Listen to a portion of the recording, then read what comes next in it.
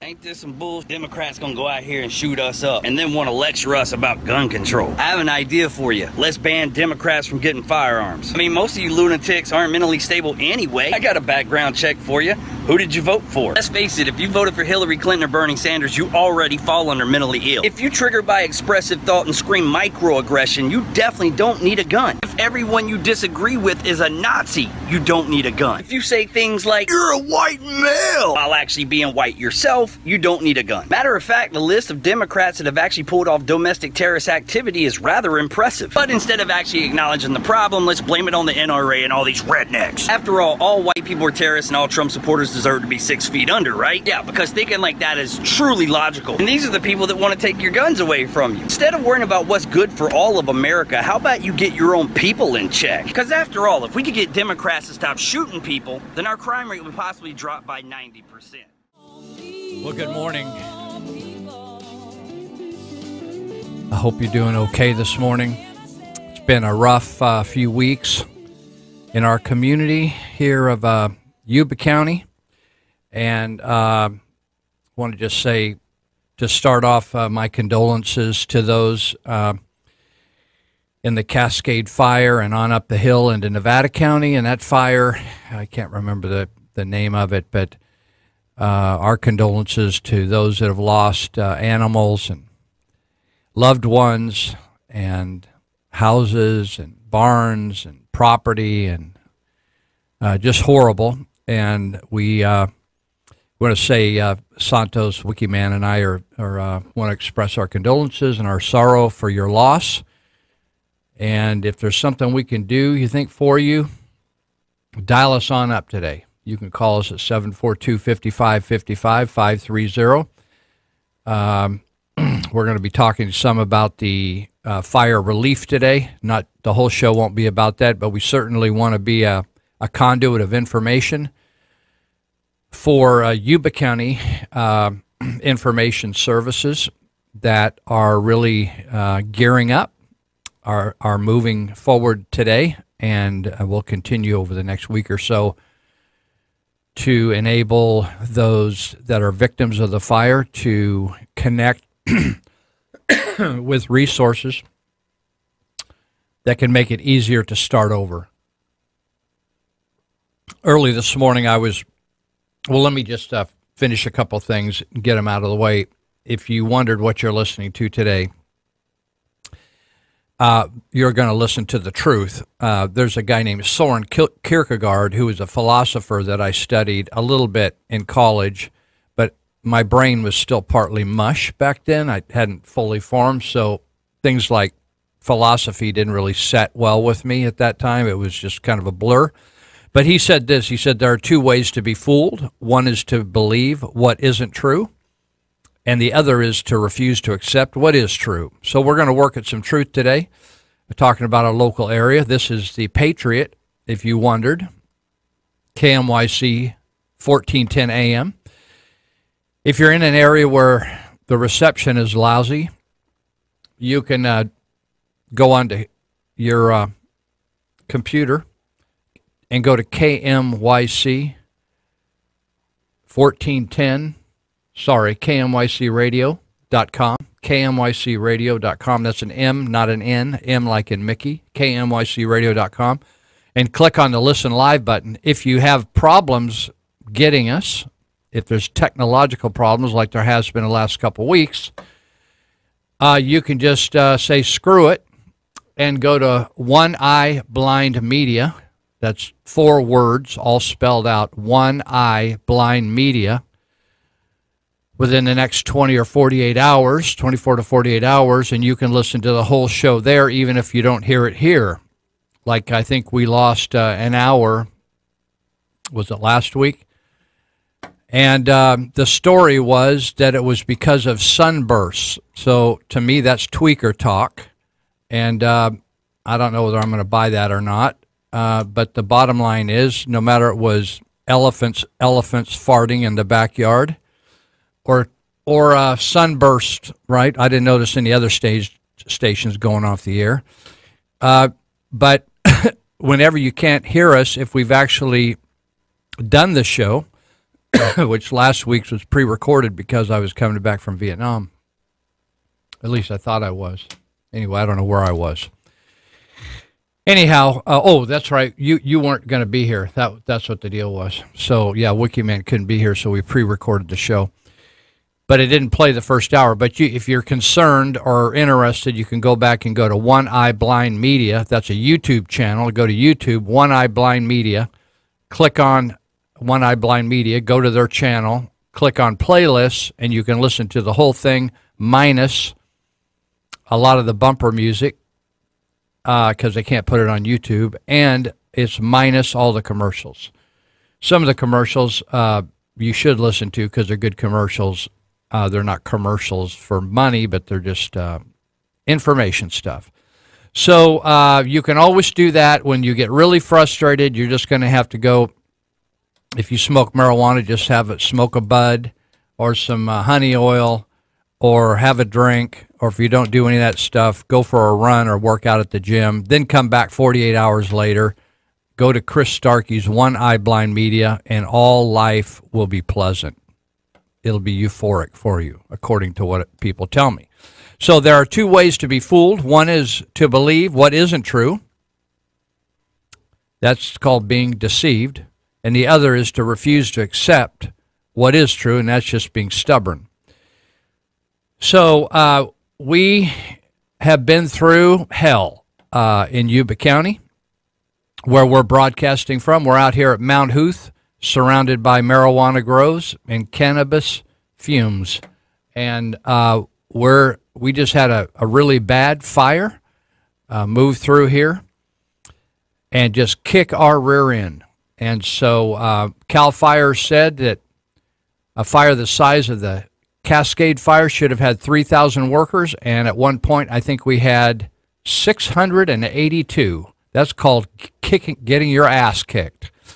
And so there you have it, Mr. Jerry Brown, who has been screwing the rural area out of their tax dollars, taking an extra $150 per habitable dwelling, and not putting it back into firefighters and fire apparatus, but putting it into education and bureaucracy. Thank you very much, Mr. Brown. 4 years of that, hundreds of millions of dollars going into foo-for-all and not equipping firefighters to fight the fires, but just talking about intellectual exercises, sending people brochures and websites about how you can prevent a fire. You know, maybe we could just put Smokey Bear in front of every house or something like that. So anyway, I just wanted to mention a couple things to you about the fire. I was talking to Russ Brown, Public Information Officer for Yuba County, early this morning.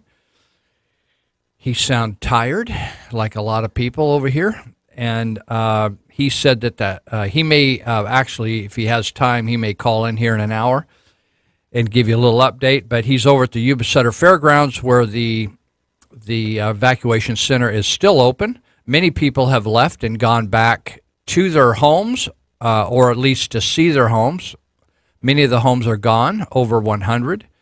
And many homes that are still there are blackened in the interior with smoke and will not be inhabitable until they're stripped of sheetrock and all the other stuff inside, carpet, flooring, sheetrock, and have a proper restoration done on them. But people are going back to see what happened and what's left. But the roads, he said, are open. He said PG&E has not restored power to all the area, but they've done an amazing job. Between 100, he quoted me 100 and something, I'll just say between 100 and 200 power poles have already been reinstalled. New poles have been installed where they were either they were burned and blown over. So for those that are have been hearing that there's going to be centers where you can get some help and information, I want to just tell you about that. And there's one center at the Loma Rica Lions Club. They're calling these information centers, where they're going to prepare you for the next few days. Loma Rica Lions, which is an information center, that's at 5667 Fruitland Road, 5667 Fruitland Road in Loma Rica. And there are people there from 10 to 6 today, tomorrow, Monday and Tuesday, 10 to 6, and they will provide you the information that's most current and help you and lead you to resources that will take some of the sting out of this terrible loss you've had. Also, at the Yuba Sutter Fairgrounds, the same type of information will be available there today through Tuesday, from 10 again this morning until 6 each day. This is all going to lead up to, according to Russ Brown, Information Officer for Yuba County, this is all going to prepare you to get organized. In other words, at these information centers, they're going to tell you how to get prepared to get help. In other words, taking an inventory of your property, what's lost, what needs to be repaired, the type of things you're going to need. So when you get to the help center, at the government center, one-stop help center, or what they call the local assistance center, that's going to open up on Wednesday, Thursday, Friday of this coming week. And that's where all kinds of agencies from federal, state, county, nonprofits, all kinds of people will be there to help you with everything from how to get immediate tax relief, so you're not paying taxes on a building that's now gone, to waiving all your building fees, or the majority of your building fees, maybe all of them, and et cetera, et cetera. So, again, these are information centers currently that are going to tell you how to prepare to walk in and really get some help, because they're going to ask you information that you're going to need. So you need to be prepared for the Wednesday, Thursday, Friday event at the Government Center at the base of the 10th Street Bridge at 9th and I Street. And where the supervisor's chambers are, it's a big room. They're going to turn that into a one-stop arena of agencies where you can just go from one to one to another and get your needs met. And that center is going to be open Wednesday, Thursday, Friday from 10 a.m. to 8 p.m. 10 a.m. to 8 p.m. So if you're working, you can jam in there after you get off work, hopefully, if you're working during the day. So I also wanted to mention we had a trauma intervention program meeting Thursday night, and we work closely with Clean Right, Build Right, which is a fire restoration organization, a business here in town. And it's also, they also get rid of hazardous waste or bio waste when someone dies and there's a mess in the home. So we refer people to them if they need help, as well as to other businesses. But they happened to be at the meeting. Pam Allison, who is a PR person for them, or community liaison, she was at the meeting Thursday night, and she said, "Hey, I want to let you know this is a service that most people may not know we have." And because we've been giving out Maggie Capitano, who is the insurance agent for TIP, also is the insurance agent for many people up in those foothills. And so she was asking me, her office, "Hey, Lou, can you provide us with resources, et cetera, for our clients and other people at the fairgrounds?" So there's two websites, yubasuttertip.org, and click on resources to learn how to help people and how to help yourself. And then there's whentragedystrikes.org, whentragedystrikes.org, which is how to help others. There's a column, how to help others, and then there's a column on help you need yourself. Very good literature there. You can download it for free. You can print it for free, or you could just read it. And so one of the things that Maggie Capitano's office at Farmers Insurance said, oh, Lou, this is a hot item you gave us. Everybody wants a copy, is a book that we give out to residential structure fire victims. It's called When After the Fire, Returning to Normal.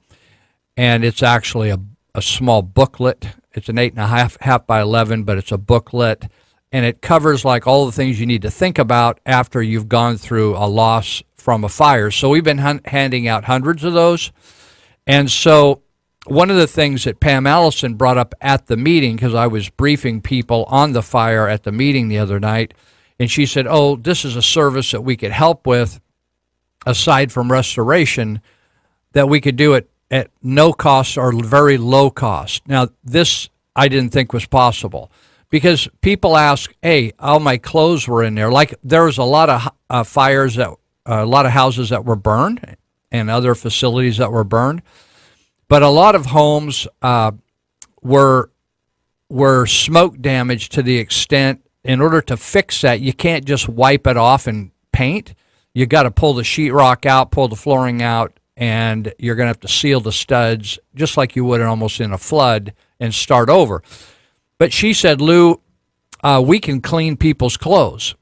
And I thought, oh, I didn't know people could do that. I just thought you washed them a few times and see if it works, otherwise you toss them. But she said, no, we can clean them. We have a company that uses an ionized system to, and she said if they'll bring their clothes in plastic bags, we can get them in 24 to 48 hours, we can get them back to them clean, no smoke smell at all. And it isn't through a normal laundry system. So if you're interested in that, now here's the other thing that I thought was amazing. What do you do with furniture, like with fabrics, like a couch or chair, and it's smoke damaged? You can actually bring that to, they have a room where you can leave that in a room, and they turn on their machine, and it will remove that smell out of there. Isn't that a miracle? So she said she can pull that off, and actually she can put one of their machines inside your car and take the smoke out of take that smell out of your car. So here's the deal. I'm going to give you the address. I'm going to give you the phone number of Clean Right, Build Right in Yuba City. And you can, if you want to work at cleaning those clothes instead of writing them off and tossing them, they can help you, and some of your furniture, right? So the number is 742-5024, 742-5024. I'll mention that later in the show as well. And they're located at 350 Bridge Street, just after you go over the 5th Street Bridge into Yuba City. They're right there on the left before you get up to Shasta and Plumas and those cross streets. 350 Bridge Street. Clean Right, Build Right. Pam Allison, she may not answer the phone, but that's their main number, and 742-5024. So I thought that was very interesting. So we'll see whether Russ Brown calls me. If he does not, we'll do a repeat on this. But Russ may have some other information. Again, if you need some, if you're running around town, you need a meal. You're from the fire operation. You can go into Yuba Sutter Fairgrounds. Now, one of the disappointing things about this fire is typical of every emergency. Unscrupulous people in our communities take advantage, whether there were rumors of looting, but there have been no reported incidences, according to Sheriff Durfer, that there has actually been a found case of looting. But other things that happened, as our trauma intervention program volunteers responded the very first night, they were over at the hospital because they brought hospice patients that were at home in the Lomarique area. They had to take them somewhere, so they brought them in and admitted them to the hospital, as well as people that were in the first hours of trying to get out of there, they were so overwhelmed with smoke and problems that they needed medical care. And so TIP was involved there. But then we were asked to come to the shelter there at the fairgrounds to assist folks and be with folks. And one of the things we witnessed were people that were homeless people from the river coming in, even though they had nothing to do with the fire, and ripping off supplies, food, clothing for themselves, pretending that they were fire victims. So, you know, it's just some of the sad things about any community. It's not our community's any worse than any others. It's just the people. You have people in every community. There's makers and there's takers, and those would be what I call takers, not makers, in a community. So there are a lot of resources right now, and I know many of you that have lost anything, whether you can't find your animals. I know that Yuba County Sheriff's Department and their posse did an amazing job removing over 100 cows and horses and getting them moved into the posse arena. And Yuba County and the posse arena in Sutter County and the Yuba Sutter Fairgrounds in Sutter County. People did amazing things, but I know that a lot of you have losses. You lost your pets, you lost your animals that you were raising, and in many cases you lost everything. And so you can call the trauma intervention number 24 hours a day if you want to talk to somebody, and that is 530-673-9300. We're the only 24-hour, I mean, you can go to the mental health crisis clinic 24 hours a day, but generally we're the only 24-hour helps operation for emotional care in the area. 673-9300. You'll get a live person on the phone, or if we're on the other line, you'll get a voicemail, but a voice recording, but you'll get a call immediately back, particularly if it's the middle of the night. There's not that much action. So 673-9300. And if you get confused on where to go and how to get resources and what to do, call that number. We'll redirect you to the Yuba County Office of Emergency Services, which appears to be highly organized and doing a great job. So I heard there's going to be a supervisors meeting tomorrow, Sunday. At least that's the way it was described to me, tomorrow, and they're going to have a resolution to waive all kinds of fees that normally you'd have to pay. Oh, by the way, here's another thing that is really cool. If you're up there in the foothills, you probably already found this. If it's not there, you can get one from the Office of Emergency Services or at one of these centers. There, if you've got damage, there should be a stake in the ground and a plastic bag with a starter package of how to get going again, and including free removal of debris on your property and all that kind of stuff. There's a lot of free stuff. There's a lot of how-tos, and it's in a plastic bag attached to a stake in your property. So open that up, and that will be the beginning of you starting over again. And if that bag is gone, or if you don't find it, all you have to do is go to one of these information centers and say, I need one of those, and then they'll direct you to where to get that. Okay, so there should be Russ Brown said this morning, there should be a stake in the ground if you got damage, any kind of damage, and a bag with all kinds of information and stuff in there to get you going, to get your place cleaned up and begin to rebuild, okay? So we're going to come back here. We're going to go on for 3 hours. We'll be here till noon today. If you have any questions, call us, 742-5555. This is A Patriot. Listen to Live with Lou.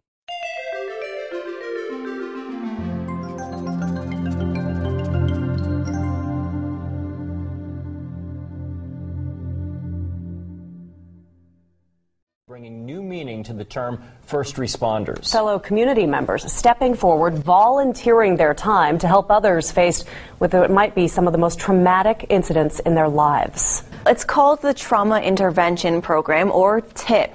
It's been used in communities across the United States for years, and its volunteers have been dispatched to provide what they call emotional first aid. A collaboration between police, paramedics, fire departments, and even hospital staff is making sure residents are emotionally taken care of in a time of crisis. Residents are volunteering their time with the Trauma Intervention Program, or TIP, dispatched to the scene of a fire, accident, or death to focus on the emotional needs of those left behind. It's just being there and being comforting, like a good friend or an extension of your family. Ready to assist, sit, and listen to community members in a time of tragedy. To learn more about the Trauma Intervention Program, visit yubasuttertip.org or call 673-9300. Check out the Territorial Dispatch. The paper is a weekly and can be obtained free at distribution or by mail through subscription. It's the only locally owned and operated newspaper in the region. The paper is the rest of the story. And also check out the E-Territorial. It's an online version of the Territorial Dispatch, which features local news and events for the Yuba, Sutter, Colusa, and Nevada County areas. You'll also find daily and breaking news updates, current traffic, and weather information, along with a calendar of local events. Visit the E-Territorial at eterritorial.com. I'm Chris Ann Hall, and if you agree with me, as Samuel Adams said, that knowledge and virtue are the keys to preserving liberty, then join me for free at Liberty First University. For a limited time, we are offering a 5-day trial membership at no cost and no risk to you. But as Sam Adams said, our ignorance may cost us our liberties. Go to libertyfirstuniversity.com and enroll today for your 5-day free trial membership. I've got some bad news for you. You are being brainwashed. And the reason why I say this is because everything that you see, hear, and read is influencing the way that you think. Now, if you watch the news, you might think that humans are getting worse, it's getting less and less safe, and everything's getting more dangerous. But nothing can be further from the truth. A Harvard professor actually did a study and found out that this is the safest time to be alive as a human. To give you some statistics from the Bureau of Justice and from the FBI's website, since 1993, firearm homicides have dropped 39%. Non-fatal firearm accidents have gone down 69%. Now, if you watch the news, you'd think the exact opposite of that. You'd think that it's getting worse, right? Now, let's talk about the rest of the world. Is the rest of the world getting safer? It absolutely is. The amount of deaths per year per capita from war across the world is 1/12 of what it was in the 1950s. This is the safest time to be alive as a human. Now, you might ask yourself, why would the news concentrate on so much negativity if the world is actually getting better? And the reason why is because they understand the way your brain works. Your brain is designed to look for the negative. And the reason why is because your brain wants you to stay alive. So it focuses on the negative. So if the news puts out more and more negative, you're more likely to watch. Your brain is going to get addicted to watching that negativity, which in turn turns into more advertising dollars for the news companies that you're watching. So of course it seems more negative. Of course it seems like the world is getting worse. But there has never been a time where it's been more safe to be a human than right now. So what can you take from this? Instead of watching the news and thinking that the world is negative and allowing them to brainwash you, you can brainwash yourself. You can start reading books. You can watch motivational or instructional or educational stuff on YouTube. You can listen to podcasts. Because here's the deal. No matter what you listen to or watch or read, it's going to brainwash you. So why don't you brainwash yourself with something that's going to be beneficial for you versus what the media continues to feed you? Because if you continue to eat what they feed you, you have to deal with the sickness that's going to happen. All right. So if you want to be brainwashed, let me wash your brain. I was talking to the inmates at Yuba County Jail about stinking thinking. And so a lot of you out there are victimized by being brainwashed by the media. And I haven't had a television hooked up since 1987, and I have been, I've escaped that world and get my information elsewhere. We got a call in, and the question was, is FEMA involved? And yes, FEMA is involved. How they are going to help, specifically down to the level of the homeowner, I think you will find at the information centers, and ultimately at what they're calling the one-stop. See, we have information centers now, and then we're going to have assistance centers as soon as you get all your information together, right? It's kind of like when you get burglarized. The first thing the cop says is, what did you lose, right? And so you need to do an inventory of your house when you see it got broke in to figure out what you lost, so they can start writing their report and logging that, so they can then, if they find property, it may be your property, right, in a burglary. So fire, same, and damages and stuff. So yes, FEMA's involved. Now, this really steamed me on the news. I was listening, I think it was to KFBK, trying to find some information about the fires, and because they were given the most current and broad information of the Northern California fires, and they were interviewing a worthless politician by the name of John Garamendi, and he's, if you just imagine Obama, Caucasian Obama, that would be Garamendi. There's always a pig sound because since he graduated from college, he's had his nose in the government trough. So they were interviewing him, and so it was a discussion about FEMA, and so they wanted to ask him about the local fires, and so then he couldn't he couldn't pass up the opportunity to then tell a lie, which is that FEMA didn't respond well down in Puerto Rico, which is an absolute lie, even according to many Puerto Rican leaders, aside from the that syphilis-affected mayor of San Juan, Puerto Rico, right? That tweaker or whatever she is down there, she's a nutcase. And so, of course, CNN focuses on all the people that have been damaged by syphilis. If you think why I have syphilis on the mind, it's we have these health presentations at Yuba County Jail, and they said syphilis is out of control in California. So if you thought you would mess around a little bit, you better wear a condom.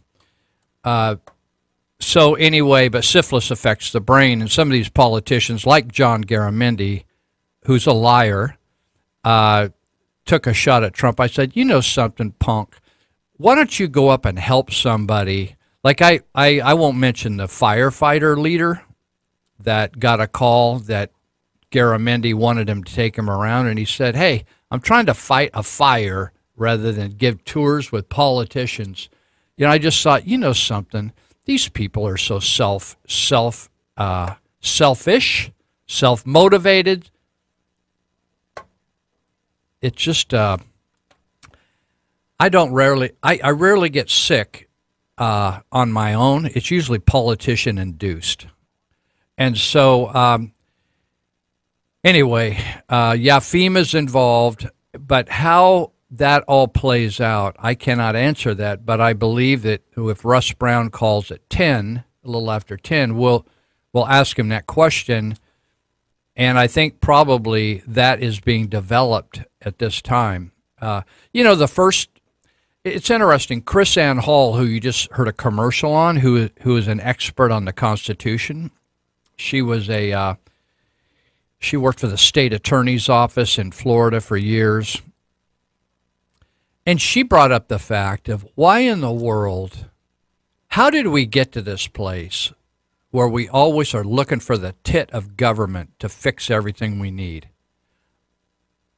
Where have we lost our way where Puerto Rico is like whining how we need to solve all their problems at the federal level? Why didn't Puerto Rico, they've had hundreds and hundreds of years to prepare emergency bailout plans, like this, for instance. If your washer breaks down and it causes panic in your life, that's not my fault. you should have put money aside knowing that your washer doesn't have eternal life. And your washer eventually is going to break down. So why don't you just put aside $5 a month? And when your washer breaks down, the only question you have to solve is which color and what brand do we want, and replace it. Why can't government do the same thing? Knowing they're going to have eventual disasters, floods, fires, whatever. Why do they suck every tax dollar out of the taxpayer, give it to pensions, and give increase wages and pay for supervisors? Why don't they put that money aside for a disaster and not have to ask anybody for help? Just solve the problem themselves. Now, if all of us would do that, in some areas of the country are like that. The Midwest, when they have major floods, they do that. When you go to New Orleans, who have been taught that they're all incompetent and they don't have the intelligence to manage and to take care of their own lives, that somehow the government is there because they can't manage by themselves. The Constitution never did have a plan where there was to be this massive federal government that would manage our lives, and we'd have to go with our hand out to them to save us. Now, reality is today, yeah, there's a FEMA, and they run around. It's called the Federal Emergency Management Agency. So we've got this. What we have, folks, is socialism. And I don't care how Republican or how conservative your representative says he is, they are promoting socialism today. The only ones that aren't are ones that say we're not going to do that anymore, and we're not going to be involved in welfare anymore. We're not going to be involved in handouts. We're not going to pay the homeless to be homeless. We're going to do something different, right? But they say, oh, but what's happening is we have a socialist country now, and we have a federal government that was only supposed to be there to fight our enemies, foreign enemies. And now, every time there's a disaster, the opposition party takes at least the Democrats do, if it's a Republican office, they take an opportunity to say how the government isn't doing its part. Wouldn't it be interesting if we just said the government doesn't have a part? We just take care of it ourselves. Just ridiculous. So Garamendi thought FEMA was okay locally, but he wanted to take a shot at Trump for Puerto Rico. Isn't that ridiculous? I'm just sick of it. So, all right. So if you want to call in and leave a message, and we'll answer your questions. 742-5555 if you're confused on where the help is out there. In other words, the assistance. You know, here's the deal. When you have government involved in every move you make, like, it's interesting. Remember when the Galleria burned down Santos down here in Roseville? And Governor Schwarzenegger, it was right before Christmas. What was it, September, October? And that Galleria needed to have those Christmas sales. Remember that? We talked about it on the show here. And Schwarzenegger stepped in. You know what he did? He said, we're going to eliminate the bureaucracy that costs us a fortune and slows everything down in this state, and we're just going to let you build. And they got that place, I think they got it back going so they could move back in and have some Christmas sales.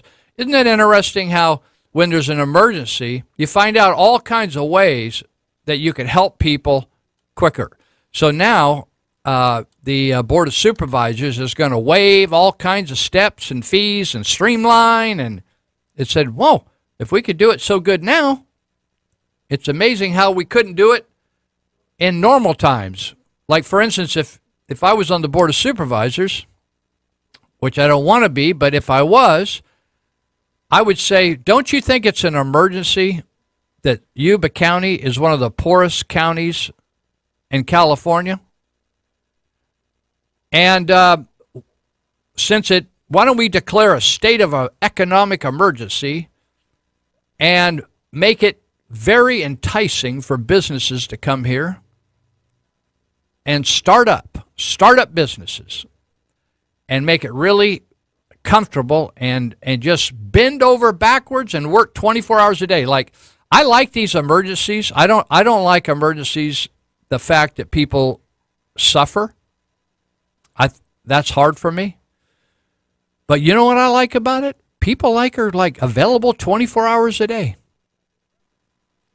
And like somebody said the other day, he said, well, I hate to bother you. Or I think it was when the guys called me the other night, Robert Bendorf and Russ Brown, and said, hey, can you send us some tip people over and extra tip people? And we sorry to bother you. It was about 8 or 9 at night. I said, hey, tip and Denny's, we're 24 hours a day, right? It's so like, I like 24 hours a day, right? I like businesses. If I want to go shopping in the middle of the night, I like businesses that are open 24 hours a day. I know some can't afford to be. But wouldn't it be amazing if we just said, if you want to start a business in Yuba County or Sutter County, we're going to assign a worker to you, and we're going to work with you 24 hours a day to get that business up and going and streamline and get you going so we can put people to work up here, right? But there just isn't that zeal because it's government, and at the end of the week, you ever driven someplace and when you get home, you can't remember driving the route? Have you ever been at work and at the end of the week you think, what did I accomplish this week? And you can't even remember what you did? That's a bad sign right there. Did you know in government, like if you're in real estate sales and you don't have any sales that week, you don't get paid. In government, you don't have to accomplish one thing all week. And that check just gets automatically deposited in your account. Your retirement fund is taken care of. Your insurance is taken care of. If you don't feel like going to work, you could just call in and lie and say that you're sick, and voila, life goes forward.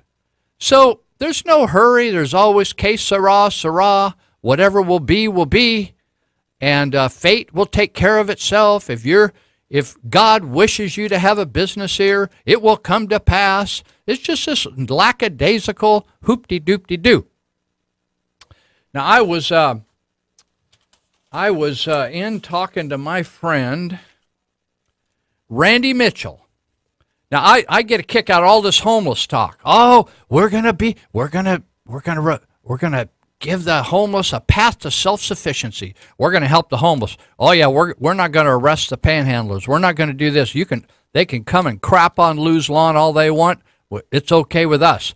We're gonna be kind. We're a sanctuary city for vagrants, rebels, tweakers, and the whole bunch, right? And then when you get a guy like Randy Mitchell at the Uppercuts Barbershop, who was homeless before homelessness was cool, and when he was a child, and his parents were dopers, and they were in the river bottoms, and so Randy knows what homelessness is like, and he got himself in juvenile hall. That's where I met him years and years ago, 20 years ago. And he wasn't a tweaker. He used to beat kids up, take their clothes because he didn't have enough. And so they put him in juvenile hall over and over again, right? He never went to prison. His daddy did. But Randy, he ended up with 3 kids. He's a single dad. And he learned he went to barbering school, and then he opened his own shop called the Uppercuts Barbershop. And so what happened is people keep spreading rumors that he's a gang member.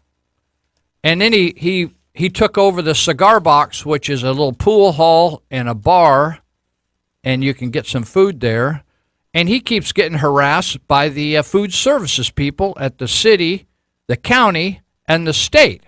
Like the other day, they were cooking some hot dogs at some event, and the state of California was there. They got reported.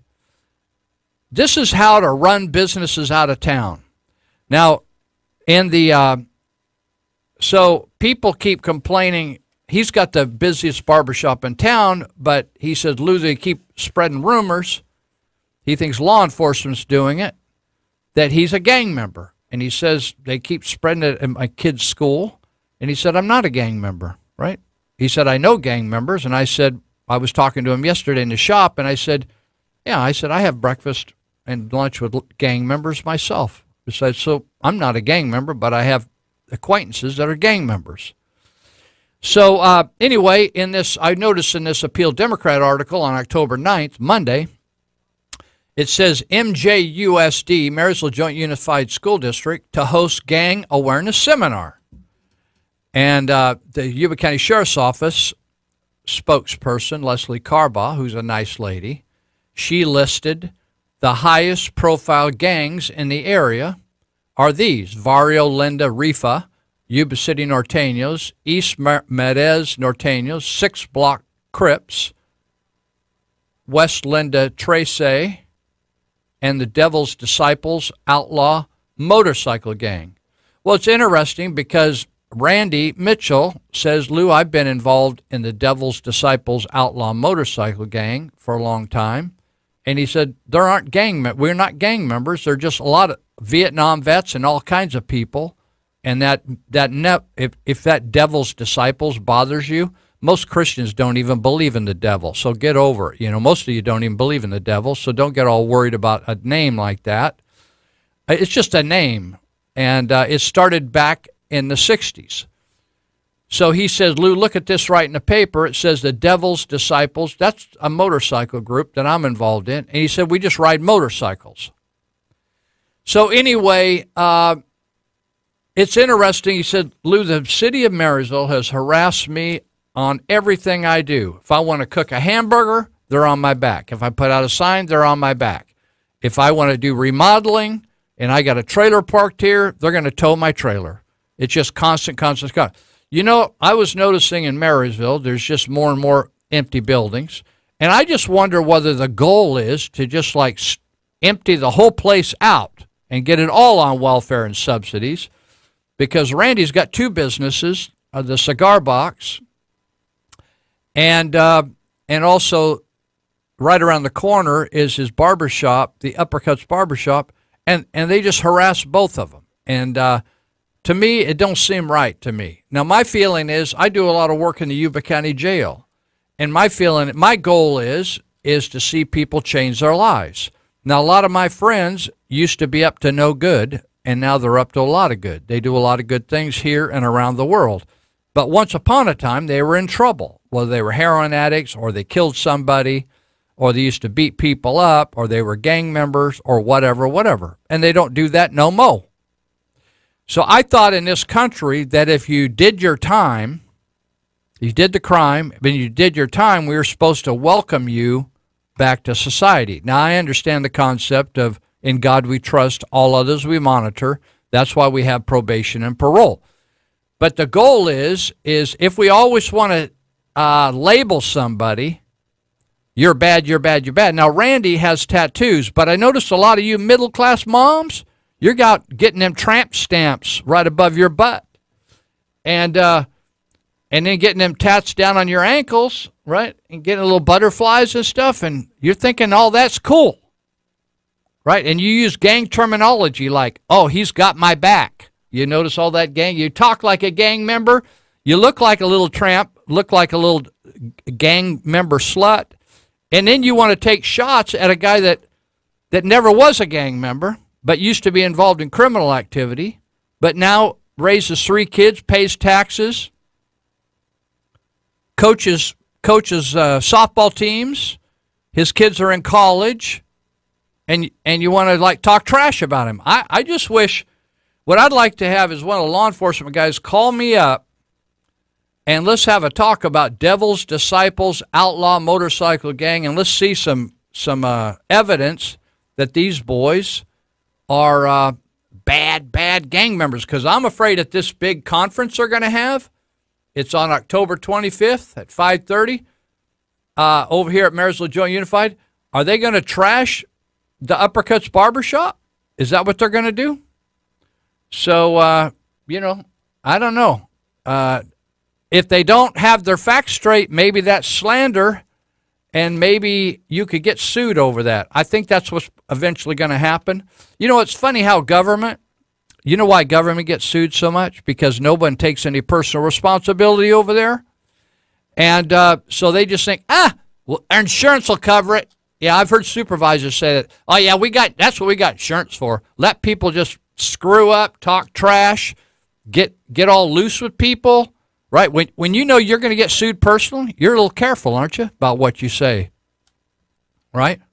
So just hold that thought. Well, let's see. We got a couple minutes. Okay. I got my tax bill, my property tax bill. I own a house, right? That's all I own. I mean property. I got a car, and I got my computer. That's about it. If everything went up smoke, actually, I could probably do better in a hotel room in my house anyway. It's less maintenance. So at this point in my life, but I got my tax bill. And I was telling you last week how Yuba College is not going to out any students that are here illegally, and how they're going to pay for these DACA, these kids that came in here illegally. They're going to not only protect them, but they're going to give them, they're going to waive their out-of-state tuition fees, and they're going to pay their fee for their DACA fee, which is an application where you can stay an extra 2 years while you fight your immigration case. And I thought, well, I don't like that because that's my money. You know something? If I want to help a DACA student, I'll help them. What I don't like is when somebody else wants to help them, then they take my money right out of my pocket. And I know some of my tax bill. I want to tell you right after we come back about what Yuba College is taking right out of my pocket and giving it to students that don't even belong in the United States of America. We'll be right back.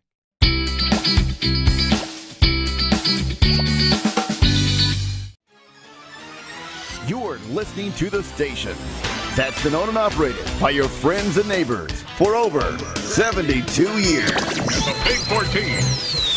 5 in a row. Come on, baby. Let's boogie. Number one then, and number one in local talk now. Hey, this is Live with Lou, broadcasting high atop Mount Hoop. KMYC, 1410 AM, Marysville, Yuba City.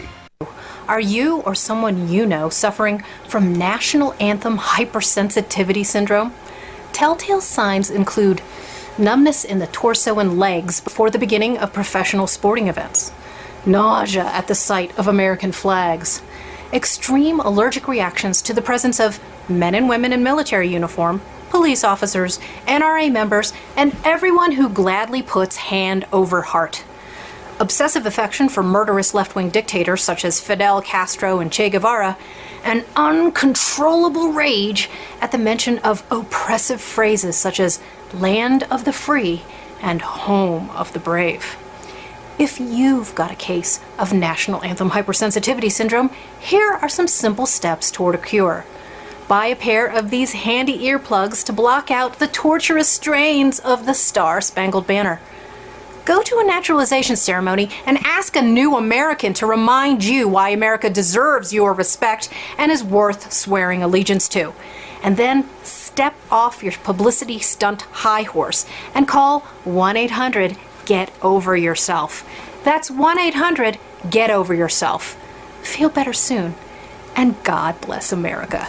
Christopher Columbus is beloved by most and hated by a few. Hated by groups like the KKK. They've been attacking Columbus's legacy and his Catholic faith for a century. Radical and disgraced academics, too, like Ward Churchill, who taught Bill Ayer's terrorist group how to make bombs and incite violence. Now Antifa is attacking Columbus.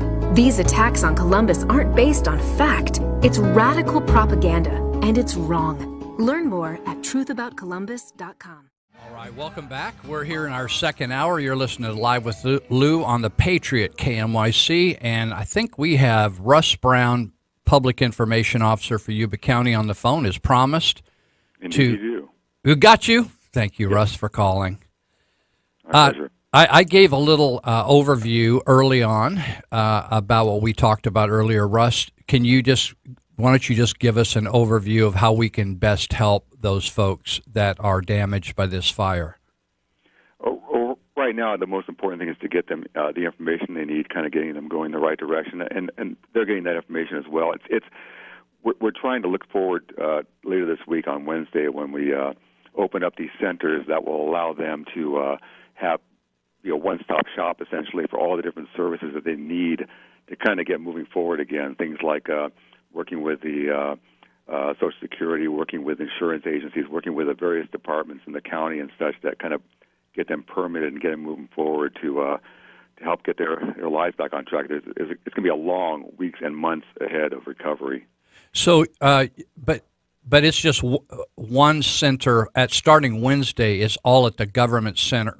All at the government center for 3 days. They'll be open from 10 in the morning until 8 in the evening to have these tables set up so people can come there and talk to whomever they need to kind of get on track again. Okay. We had a caller earlier that asked about FEMA. Do you have any notion how is FEMA going to be there, or how can they help the individual homeowner, or are they mainly going to help the county expenses of fighting this fire? How is that? It's the whole gamut, and they've been very much involved. They're going to be working with homeowners as well to some extent. They've been here the entire week with us. Okay. Kind of working through things in this disaster. So yes, I mean they are there. Great. Working on that with us. Well, one of the listeners was interested in that, and I didn't really. I thought they were here, but I didn't know at what level they were going to engage with folks. So that's great. So, and I mentioned that you're open there at the fairgrounds right now, right? Are you there, or are you over at the? We have two locations. One at the fairgrounds, right next to the Franklin Hall, where there's currently still a shelter and will be for a while. Okay. Set up for those that are displaced. Also, one at the Lions Club up in Loma Rica. Okay, and I got that address you gave me. So, and that's really giving information to prepare people on how to engage at the assistance center, right? On how to get organized. That specifically is running today through Tuesday. General information. We're trying to steer people in the right direction if they're looking for information now. Yeah. On that. So can you explain the stake in the ground and the packet that you left for people?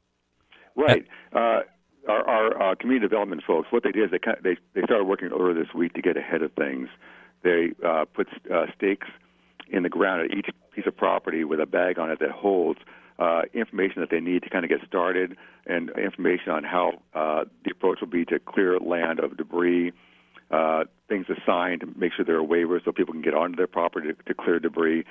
All the information was in there, and it's being made available immediately so that people, at least when people show up at their property, they kind of see the first steps they need to take. Yeah. So if someone, for instance, if we missed a piece of property, could they get that bag directly from you folks? Oh yes, just contact us, and we'll even run up the hill to them. We're kind of determined right now to get information to folks where they are, as opposed to having them run around too much.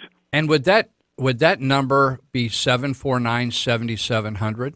That's a good place to start, because that comes in and we have a 24-hour line set up. We have people working the call center from just county workers that have just been in there every day since it started. Okay. 24 hours a day. So if they didn't get the bag on the stake, 749-7700. They call us. We'll get a hold of community development and make sure that gets to them. And so you mentioned that if they had just, if the place was trashed by the fire, there's a lot of debris and they just need to get it off there, you guys will actually help do that? Right. We have that set up to have that done. And all we need is them to sign that waiver so that they can allow have a right to passage to get into that property. To permit someone to come on there and clean it up. And we understand that a lot of people want to kind of find their personal belongings before that, to check and see what they could salvage. And we understand that. Just be careful not to, this is required. You can't move things off the footprint of the property in your effort to find things. Just make sure you keep things within there, because once you move it off, then we can't come in and be a part of that just by regulations. Okay, I need some clarification. So if the go ahead of your property of where the burn is, don't bring in your own bobcat or whatever and push things off while you're searching for things to clear your own land. Push it off where? To somebody else's property? Just off of the footprint of wherever your home was. Okay. Don't disturb it too much. We need to understand people are going to go through and find whatever they can. I got you. Just don't disturb it too much, because that precludes us from coming in. Okay, I got it. Yeah. So at the shelter, are you still serving some meals over there? Absolutely. Red Cross and our Health and Human Service, public health folks are going strong. Okay. Working there, and they're going to keep doing that as long as we need to. We're trying to let people work through the process of their insurance, getting into hotels and other places where they can stay safely. And let's see, what else was I going to ask you? It escaped. Any other? Well, there's one other thing I wanted to ask you, but I can't think of it right now. Is there any other things that we need to cover here? Yeah, just anybody returning, remember there are an awful lot of PG&E and CAL FIRE folks still up there watching for hot spots, and other workers kind of moving about. The looky-loos won't help.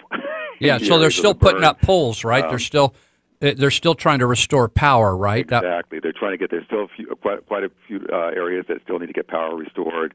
The roads still have debris on them. A lot of trees are burned and in peril of falling over. So we want to just take extra precaution in moving around that area. But you said earlier, let's just make this clear. You said that all the roads are open now? All the roads are open. They did the initial clearing of the roads themselves. So now people that are trying to, maybe they got bad information, they can all go back to their properties and check them out. They can all go back to their property. Okay. But the thing is, once you pull off the road and onto a long driveway or something like that, be very careful.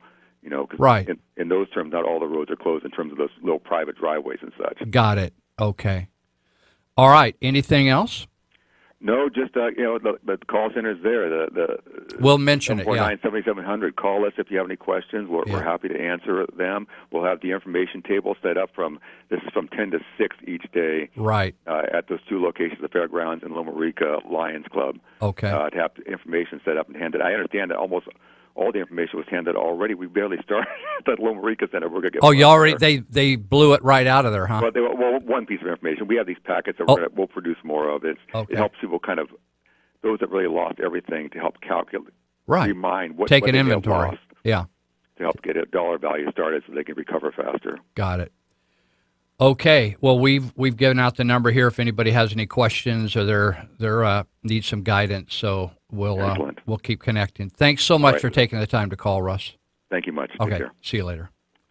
All right. That was Russ Brown, and he is with the Yuba County, and he is the public information officer, and he is working along with a team of people that have been working 24 hours a day, call center, and been doing a great job. One of our TIP volunteers is over there who works for the county, and she's been involved, and Wells, another TIP volunteer, trauma intervention, who has been working a lot for the posse, removing animals and saving animals and just helping out manage things up there. So if you have any questions, you got whoever called on the FEMA thing, you got that question answered. So, all right. Let's see. I wanted to just say before we got back to what I was talking about that this show is not sponsored by the government. It's brought to you by people that want a perspective shared in our community. And so they're individuals that, you think, what can I do to make a difference? And people say, oh, I don't believe in voting. I don't do this. I don't do that. Well, really what they do is just sit around, drink beer, and sit on a couch and then they whine about America, right? So I have some friends that got me involved in this program and said, hey, we'll pay for the time because I'm not good enough yet for the station to pay me. So anyway, folks pay my way here. But others actually pay some of the cost of being on the radio. It's not free. And one of those is the Sutter Buttes Tea Party Patriots. Sutter Buttes Tea Party Patriots, who have been around for a number of years now. And remember when the Tea Party movement sprung up and the Democrats just threw a big fit and, oh, yeah, these are like terrorists and they're this and they're that and they're white, they're racist. Remember all those things? Remember that? And they mocked them on CNN, made sexual jokes about tea bags and all that kind of stuff. Remember that? Well, these are actually good people.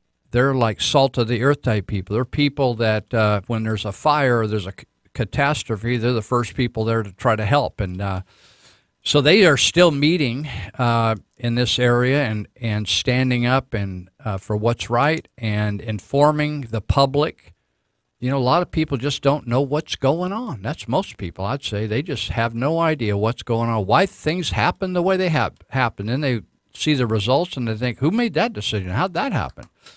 So the Sutter Buttes Tea Party Patriots meet the first and third Monday night of each month at 6:30.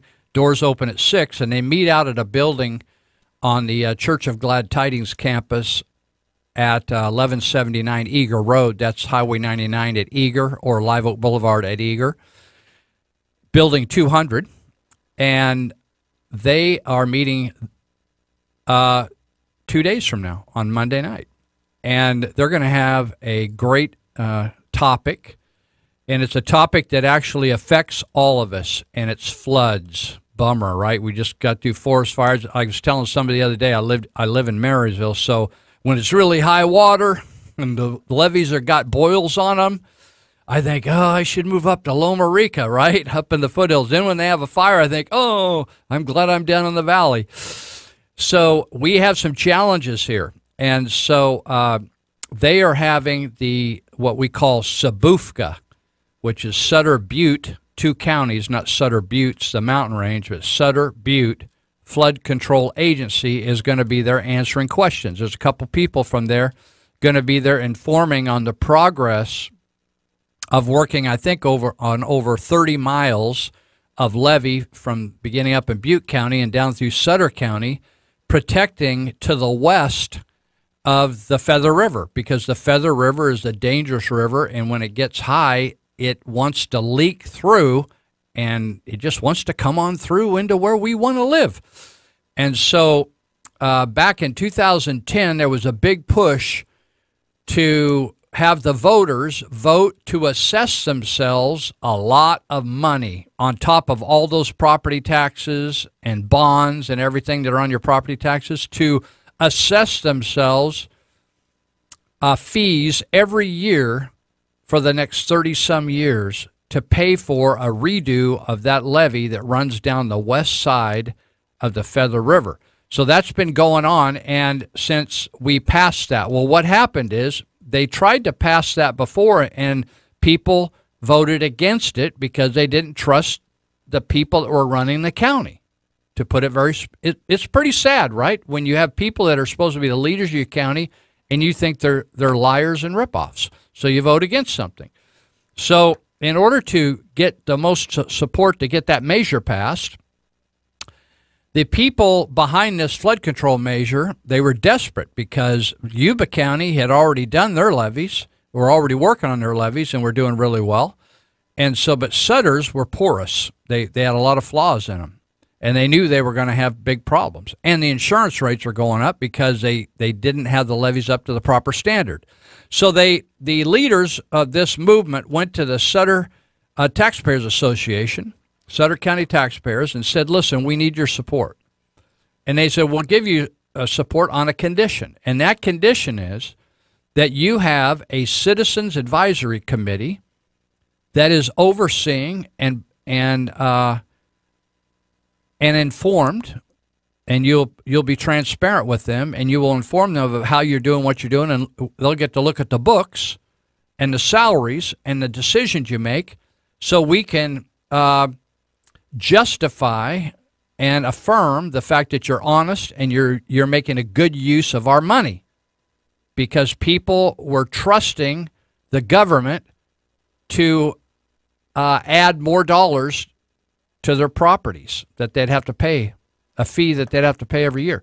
So at the church where I attend, I mean, even nonprofits had to pay who are tax exempt. And so we pay, I don't know, it was thousands of dollars a year towards this Sabufka.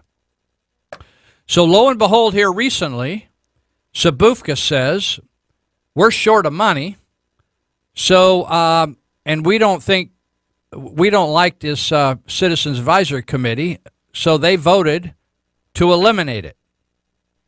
And so after promising, they lied, right? They promised, and then while no one was really paying attention, or few people cared, there were a few people that fought it, They just thought, oh, we'll just get rid of that. And just the same old thing. We're the government. You can trust us. Well, the government is the last people you can trust. I just don't say that from personal experience. If you take the time to read the founding fathers' documents, they said the same darn thing. Don't trust government.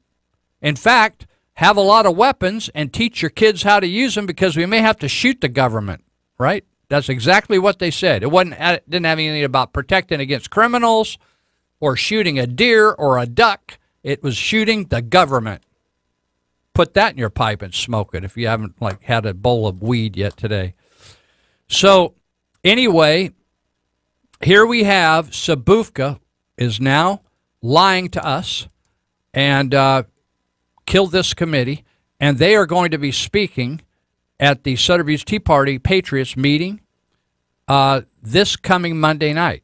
So today's the 14th, 15th, 16th. Glad tidings. You can get there at 6. They have refreshments. Anybody's welcome at any of their meetings. They don't have a membership as such where they exclude people. So anybody from any county, you can just dip in there and get it on.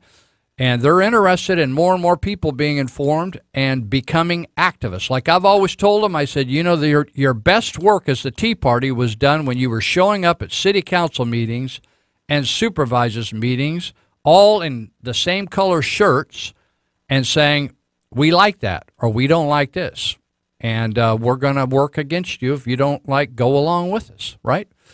So check it out. I just drove over the bridge yesterday, and I was just checking that levee out between the two bridges right along downtown Yuba City. They're reworking that whole stretch because that darn levee keeps leaking there. It just keeps leaking. And so they're back over there trying to repair that thing after they worked all the way through this area once before. So they're back at it. So check it out. Okay, we're also supported by a couple friends of mine that go back over 40 years. And one is Dave Greenitz with Greenitz Construction. And he is an amazing carpenter and just an amazing guy. And you know, I always make a joke of independent contractors who are so independent, they'll tell you they're coming by to start the job, and they don't show up. It's like the weather. You don't know what's going to happen. But with Dave, that's not true. In fact, with Dave and my friend Ted Holmes with Plumbing Doctor, they're on it. If they promise you something, they're going to do it, even if it costs them something. Even if they promise you something and they say, oh, this thing's not working out the way I thought, it's going to cost me a lot more money, they'll just eat it. They're honest people. And they do great work. And you can actually, I'm sure you don't want to look at a toilet or anything for the Plumbing Doctor, but you could look at Dave Greenitz remodels on kitchens and baths. There's none like them in the area. You can go to Greenitz, Greenetz, construction.com, and check his stuff out. He didn't steal those photos from some other website or off the internet of some Photoshop deal. It's actually his work in the local area. So anyway, I hope you use those guys. I use both of them. They help me keep my life together. One of the many resources that folks that shore me up. So I was talking earlier before we got on to listening to Russ Brown and then talking about the Tea Party. I wanted to go back to this thing where the public education are really you know, they think they're separate and exempt from the laws that we operate under. I remember when I used to attend Sac State, people used to smoke dope, do drugs, and they just thought the cops can't do anything to us here on this campus, and we can say what we want, we can do what we want, we can tell them they're all pigs and F off, and oh yeah, it was wild when I was down at Sac State. And that was a conservative college. That was considered a commuter's college from business people and stuff coming in there and workers. So I was noticing that in my tax bill for my house, I have a little postage stamp lot, very small lot with a house in downtown Marysville. And I noticed that over $85 I have to pay on my tax bill for school bonds for Marysville Joint Unified and for Yuba County, Yuba College. And it's interesting. So I have a stake. Now, I don't have any kids in school. I'm long past those years. And I've owned homes since about the I was living communally up until about 1981, and probably I didn't even get started till I was in my 30s to even own a home or buy a home because I didn't have any money. And but I've owned homes since then, and I've been paying taxes. And, of course, back in the day, I had some kids in the school and felt good about supporting that. But now I'm paying $85 a year towards these schools, and you can just multiply it towards all the people in the Yuba Community College District, all over the counties, multiple counties. And then they tell you that your kid, who's a citizen here, got to pay the normal fees. Or if there's a kid from Oregon that wants to come down here, you got to pay out-of-state fees. But if you're illegal, if you broke the law coming here, then you don't have to pay out-of-state fees. And in fact, if you're illegal here, they're not going to cooperate with law enforcement. And if you're illegal here, they're actually going to pay your application to not be deported out of my tax dollars. Isn't that amazing? I think that's wrong. And I think it's a ripoff to the taxpayer. It's one thing if they're going to like say, well, we're not going to. They say we don't have to tell. It's all like like in medical, to hospital, the HIPAA rules, which they can't divulge anything about your medical stuff to anybody else. It's like they're taking that on political. Now there isn't a week goes by that a DACA kid, they're not kids, they're up to 31 years of age. A DACA person, illegal, murders somebody, rapes somebody, shoots somebody, runs over somebody drunk, right? So they're not exceptional kids. They're just people, right? They're not like star athletes or brainiacs that we recruited to come here to go to college. No, they're not any of that. They're just people that their parents broke the laws and brought them in here, and they never got their citizenship. They've been being underground. And so anyway, in fact, I had a gal that was in Yuba County Jail. She was an illegal. She committed a crime. She got out, fought her case, and they kept her. She went on Facebook and started talking trash about America, and I hosed her down. And then all of a sudden she said, "Oh, Lou, I'm sorry. You're right." At one out of one side of her mouth, she wants to be a citizen. On the other side, she's trashing the country. I said, there's 221 countries. Why get stuck on America? Are we out of time? We're out of time. I'm going to be right back. I think we got an hour and a half left. All right, hang with us.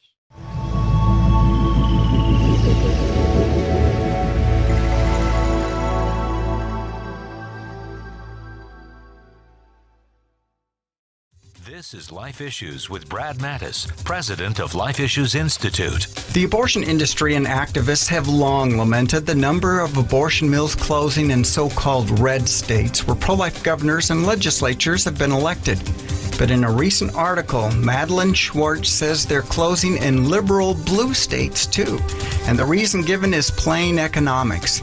In part, the demand for abortion has fallen, which is a great thing. Shauna Heckert, an executive over 6 abortion mills in liberal California, is expecting some will close. We're a dying breed, she says. I say better their business dies than millions of innocent unborn babies and sometimes their moms. All the while, Planned Parenthood is growing and putting the little guys out of business. All the more reason we must take their $500 million annual tax funding away.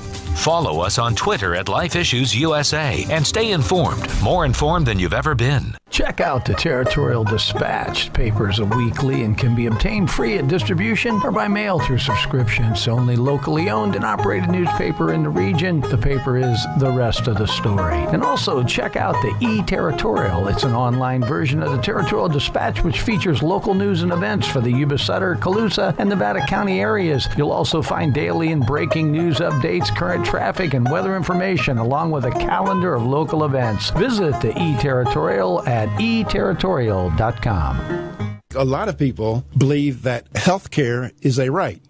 Well, that is utter nonsense. People don't have an understanding what is a right. Let me just briefly explain what a right is. A right is something that exists simultaneously among people. A right does not confer any obligation on another. Let me give you an example of this. My right to free speech does not impose an obligation on another except that of non-interference. my right to travel to Texas, to travel to California, does not impose an obligation on somebody else. That is, we share these rights simultaneously. Now, when somebody is talking about a right to health care, whether he can pay for it or not, that's not a right, because that imposes an obligation on somebody else. That is, if you have a right to medical care, whether you can pay for it or not, it of necessity means that somebody else does not have a right to what he earned. Because the government does not get the money from the Tooth Fairy or Santa Claus. It has to get it from somebody. And so you're right. If you say you have a right to medical care that you did not earn, or you have a right to housing or food that you did not earn, it of necessity means somebody else must not have a right to something that he did earn. Now, the way the rights are used now by the left in our country, and many of the right as well, my right to travel freely would mean that you have to pay for an airline ticket for me and hotel accommodations. Or my right to free speech would impose an obligation on others to buy me a studio, to buy me a microphone. Ladies and gentlemen, they are not rights. They are merely wishes. Now, if you say that if you wish everybody had health care, everybody had insurance, then I would agree with you, because I wish every American had it too. I wish every American had a nice car, nice house, had a good job, but it's not a right. So there's a difference between wishes and rights. And when you allow government to say, well, we're going to create this right, we're going to create that right, even though people don't have the money, then it's taking away rights from other people. Is that fair? Is that any kind of justice? Now, so you say, well, Williams, well, what are we going to do? What could we do without a food stamp program? We absolutely need a food stamp program.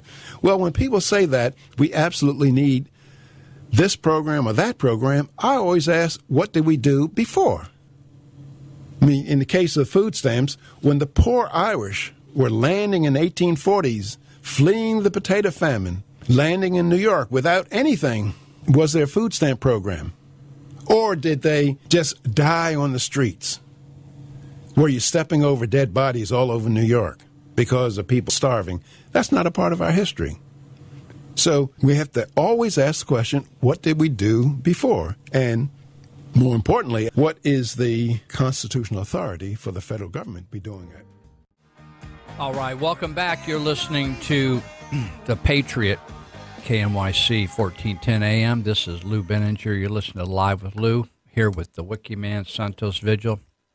And, a couple weeks ago, I had to go up to Reno to go to the National TIP Conference. We move it around every year. So there's a number of TIP programs around the United States. Yuba Sutter TIP was the 8th in the United States, started in 1994, December. And we learned about it because it was starting in Las Vegas.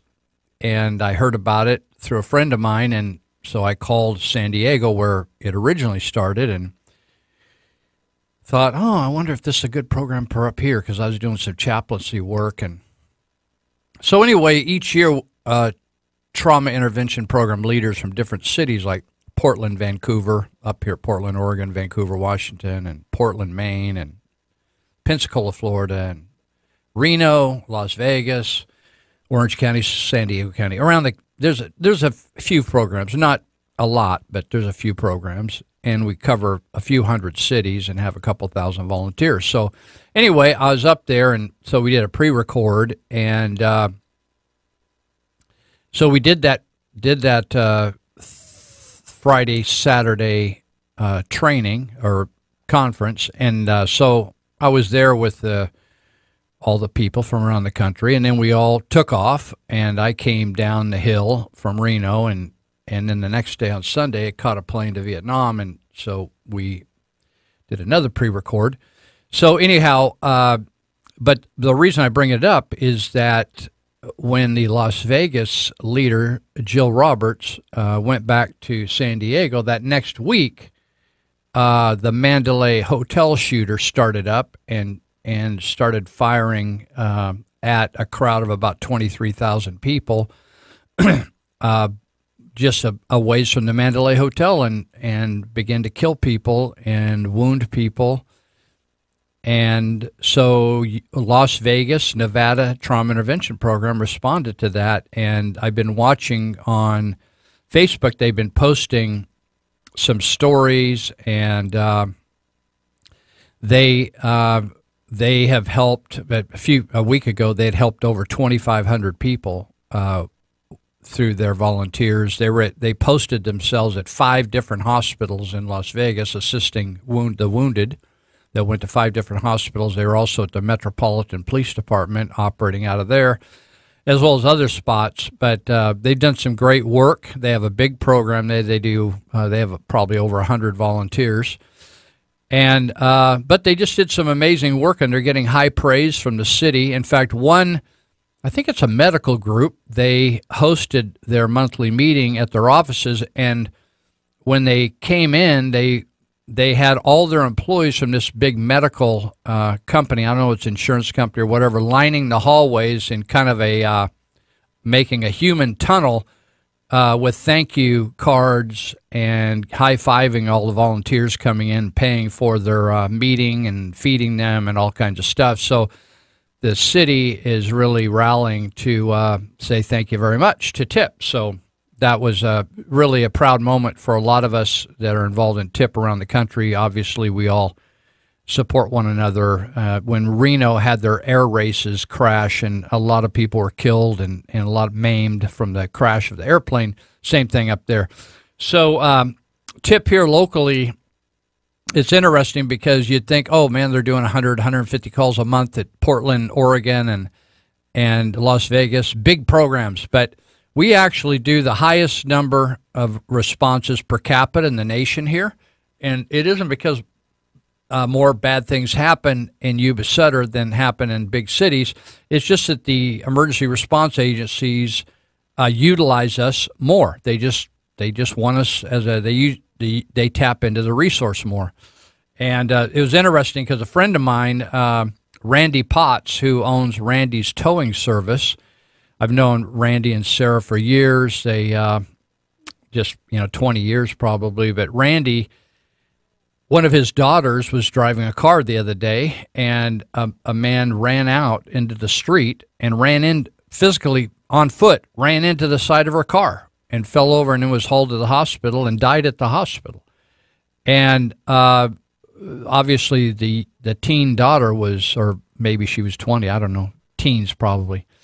She was hysterical, obviously. And so Randy, being a tow truck driver, knew about TIP. And he actually, instead of law enforcement or fire or bi-county ambulance calling TIP or the hospital, Randy actually asked the emergency responders, hey, can you call a TIP person to help my daughter?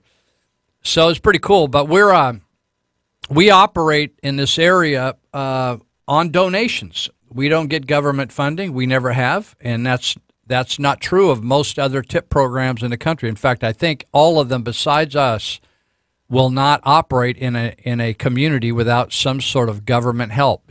It doesn't carry the program, but some sort of government help.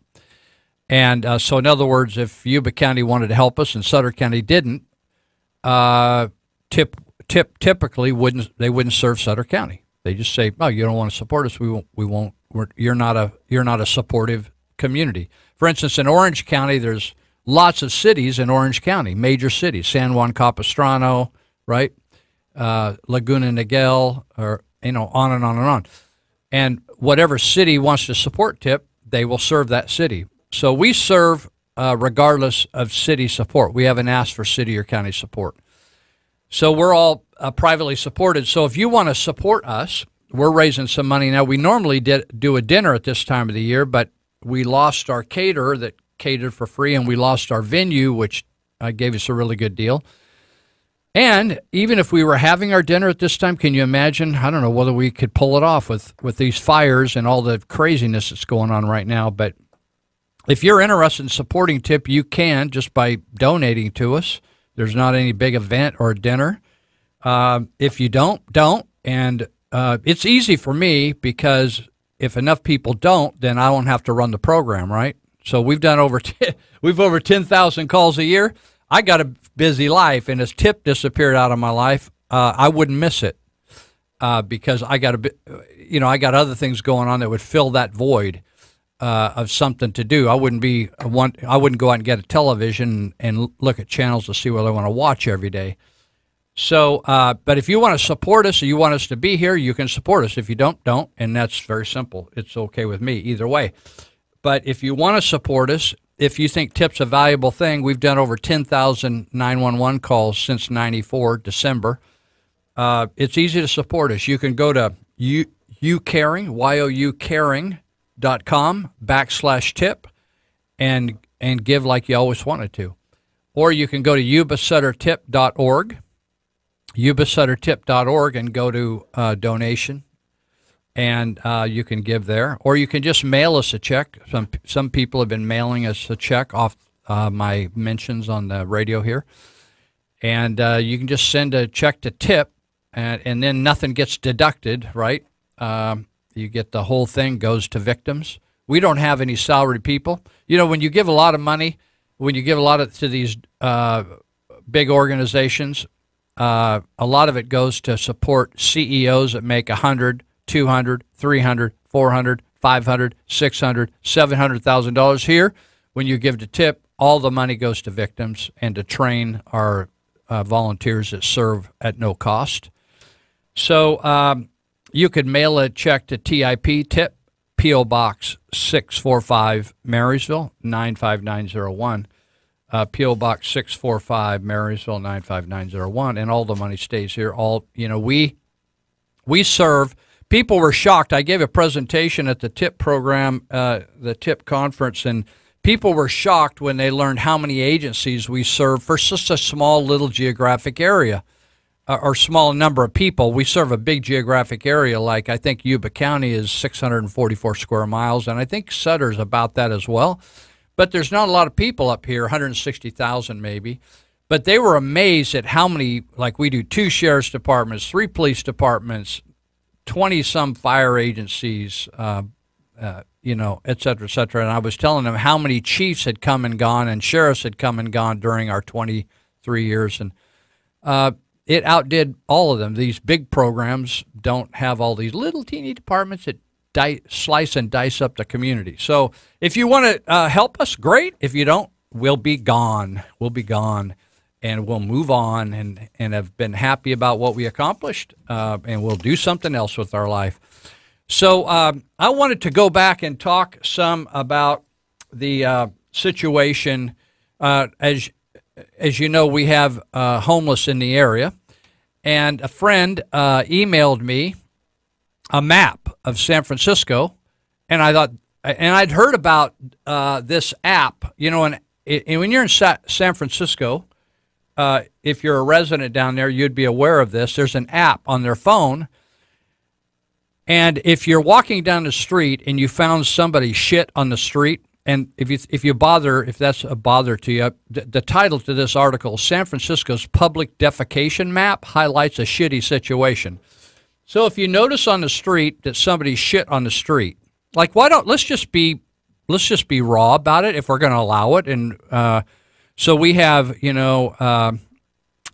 Walter Munchheimer and Aaron Easton at Marysville, and Scott Mitnick from Sutter County. And I assume the City Council of Yuba City is into shitting on the street. So on this map, if you're in San Francisco, you can go to this app and you can report, without talking to anybody, a pile of shit on the street. And that's then logged, and they have shit scrapers that come out and clean off the street. Now you think, oh, Lou, you're just being rude. No, I'm not. Because I don't know whether you've been watching the news, but is it San Diego, which most people think of as a very pristine city? They have an outbreak of hepatitis. So if you think, hey, it's no big deal, it is a big deal. And LA's facing the same thing. They're having outbreaks that you would think of that would come from the Middle Ages, right? When you used to hear about hepatitis, cholera outbreaks, typhoid, things like that, sewers in the streets, right? Some third world countries I go to, there's sewage runs alongside the road, right? That's bad news on disease issues. So they're having outbreaks of hepatitis. And so a lady by the name of, let's see, where's her name? I saw it. Jennifer Wong. She's a civil engineer and also now a web developer. And she created a map plotting the human excrement incidents reported to the public. And her project won an internal hacking contest for employees of a real estate website. And so it's amazing. It's the public defecation map, and so the real concentrations of crap is at a downtown alley next to the financial district, right in the high traffic area frequented by tourists. Now, I probably walk this area because when I need a Chinese visa to get into China, I BART over from the East Bay to the Civic Center exit, climb up out of BART, and walk up through Civic Center where all the mayors and all the government is, and hike up to Geary and through that area. Or I can't remember the street that the embassy's on, but I got to step over all people and stuff, right? So I'm wondering whether we can't add that app, because we're now launching this tent city on 2nd Street and right next to Little League Park, and I'm wondering if maybe, or we can have these, I notice in some of these fancy subdivisions, they have these little posts with a little thing on the top, and you can pull a little bag. It's a pooper scooper bag that you can slip your hand in, and then you can scoop up your own poop and deposit it in the next receptacle. I was wondering if maybe Scott Mitnick has included some of those pooper scooper bags and depositories and bag receptacles where we can grab bags, like at the Little League Park. Maybe they're pooping on the grass, and the shortstop can go out there and pick up somebody's poop and get rid of it before they step in it, and then have a big scene and have to stop the game there at Peach Bowl Little League. So, but anyway, I thought there's an actual map of all the city streets and every pile of poop that's been identified by this app, and then this team. Can you imagine your mom coming back from the dead and wondering what you've done with your life? And you say, "Mom, I work for the city of San Francisco." She says, "Son, what do you do?" "I scoop up human poop." That's my mission, right? You funded me all the way through school. You nursed me back to health. You bought all my clothes. You helped me go to San Francisco State University. And now I'm a pooper scooper, because the city of San Francisco doesn't have the balls to have people poop in the right spot. And they want to let homeless people vagrants live all over the streets and give them, provide heroin for them and all that kind of stuff. Anyway, that's what we have up and coming. If you wonder, there's new movies coming at Movies 8. There's also a new program coming to the city of Yuba City in Sutter County, which is the 2nd Street Homeless City, and it's gonna affect the airport. It's sad because the poor airport people, the guys that run the airport, are so petrified. It's sad, where the government has you so petrified, you wet your pants, because they decided at the Sutter County Airport operation that they're going to take a neutral stance because they're afraid that the county's going to shut down the airport. Well, let me help you out, Sutter County Airport guys and gals. The goal of the Sutter County administrator is to shut your airport down, whether you like it or not, whether you stay neutral or throw a hissy fit. Your airport is history because it's a big pain in the rear to the administration. It's sucking county dollars. They know they owe you a lot of money, and they don't want to pay you the money, hundreds of thousands of dollars they should have been paying in fees to the Sutter County Airport. They don't want to pay you that money. Nate Black knows how much money is owed to you. They don't want to pay you that money. They want the airport to disappear, and they want to use that land for commercial purposes. So one way to, do you know that they need FAA permission to put that homeless camp down there?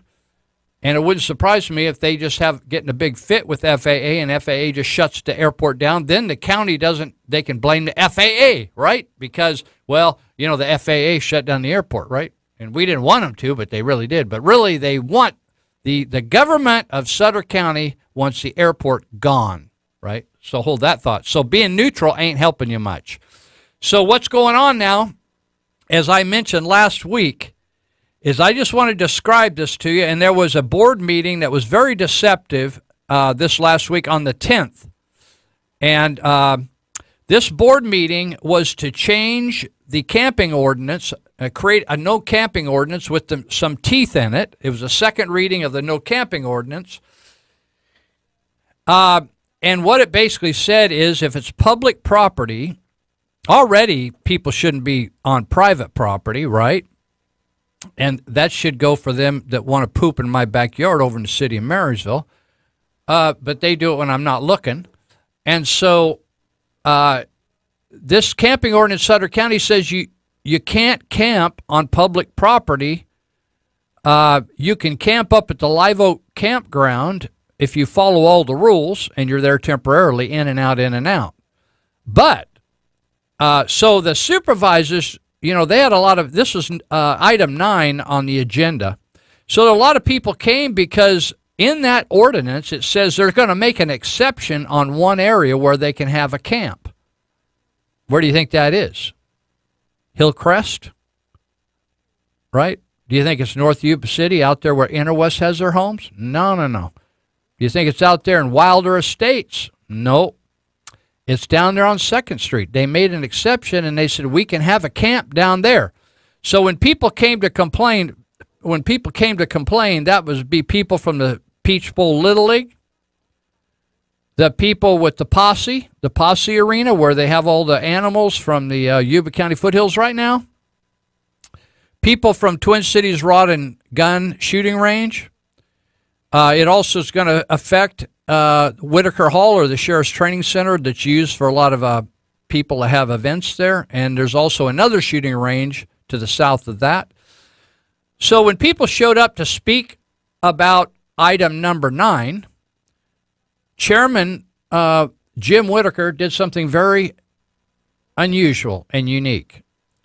Right at the beginning of the meeting, he said, I'm going to pull agenda number 9 and agenda item number 9, and I'm going to put it under the consent calendar. Now, if you've been on a board or been around board meetings, you know that the consent calendar is a whole litany of issues that they vote on all at once, unless a supervisor says, I don't want to vote on that one all at once. I want that separate. And they say, let's pull that one out. But he, instead of handling it separately, where there would be open debate on it and a discussion, he put it on the consent calendar, and they just passed it with a bunch of other gobbledygook. Then he asked the county council if he didn't screw up, because he had a whole host of people there to speak on item number 9, the ordinance, because they had a problem with it, because in that ordinance was a opening for a big camp that nobody got a chance to talk about yet. So when he asked the county council whether he screwed up, the guy said, yeah, you did, and now you got to take that issue and address that issue on a separate meeting. And then Jim Whitaker says, well, okay, and he ignored what the county council said and said, I take full responsibility of it. In other words, ollie auction free. If I take full responsibility, that means I'll do whatever I darn well please. And so don't get tied up in the details. We're just going to do a broad brush on this thing, and we're going to let these people speak about it, even though we've already voted it in, right? So I'm going to tell you the rest of the story, because they rejected a contract that a person just missed one little item, and they kicked the contract And they lost the bid, although Jim Whittaker just did whatever he wanted to do. And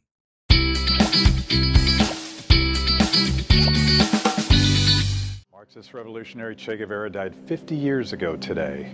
And if you aren't paying close enough attention, you would be forgiven for thinking he's some kind of a freaking saint. A new stamp has been issued with his image in Ireland, and statues of Che litter the world's city squares, particularly in Latin America. And those t-shirts. Search for Che Guevara t-shirts on Amazon and you get 798 choices. But Che Guevara was a stone-cold killer. He was chief executioner in Fidel Castro's bloody socialist regime, a reign of terror killing some 77,000 innocents.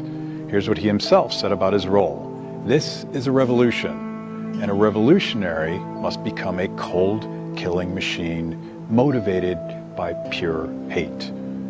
On his murderous legacy, Thor Halvorsen, president of the Human Rights Foundation, does not mince words.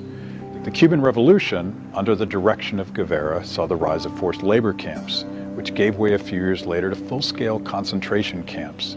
These were filled with dissidents, homosexuals, Jehovah's Witnesses, Afro-Cuban priests, and anyone else who had committed crimes against the new moral revolution. So now you know. Socialist intellectuals will apologize for Che Guevara. It was for the greater good, they say. That's repugnant. Che was a killer. Socialism kills. I think that at the heart of my philosophy is much more libertarianism than... Well, that's the fashionable word these days, I guess. A conservative is no longer just that. He's a libertarian. Well, always has been. You know, someone very profoundly once said many years ago that if fascism ever comes to America, it'll come in the name of liberalism. And what is fascism? Fascism is private ownership, private enterprise, but total government control and regulation. Well, isn't this the liberal philosophy? The conservative, so-called, is the one that says less government, get off my back, get out of my pocket, and let me have more control of my own destiny. all right, welcome back. You're listening to Live with Lou, and my earphones are weird today. I think I got a little short in my thing over on this side. I can hear. We're all right. It just keeps clicking. Anyway, some of you may say, "Oh, Lou, you shouldn't say shitty," But I was going to use defecation, but I knew that a lot of students wouldn't understand that term because I was noticing in the paper, the Appeal Democrat, on October 3rd, it said that more than half of Sutter and Yuba County students failed to meet English and math standards in a spring standardized test. And the number of those who did not meet the standard for mathematics was nearly 72%, and over 50% of the people couldn't do the language arts, English language. It's funny because I used to have some Mexican students in my Spanish class, and how we have these, it's funny how we think human beings are so hypocritical. So I used to think that the Mexican guys had an upper hand on the Spanish class, right? But yet I didn't have an upper hand on the English class, right? I still had to pass English, right? Is it still right? So it's like, oh, you're Mexican, you should get an A. But in English, I wasn't getting no A, right? So these kids, almost 60% of them weren't even up to standard. In other words, if they were a sixth grader, they weren't performing sixth grade English level. So shitty, I think everybody gets shitty, don't you think? Even a third, maybe a 3-year-old kid, shitty, we got it. Defecation, like what is that? So like education, defecation, like what is that? What is that stuff? We're going to school. I got school.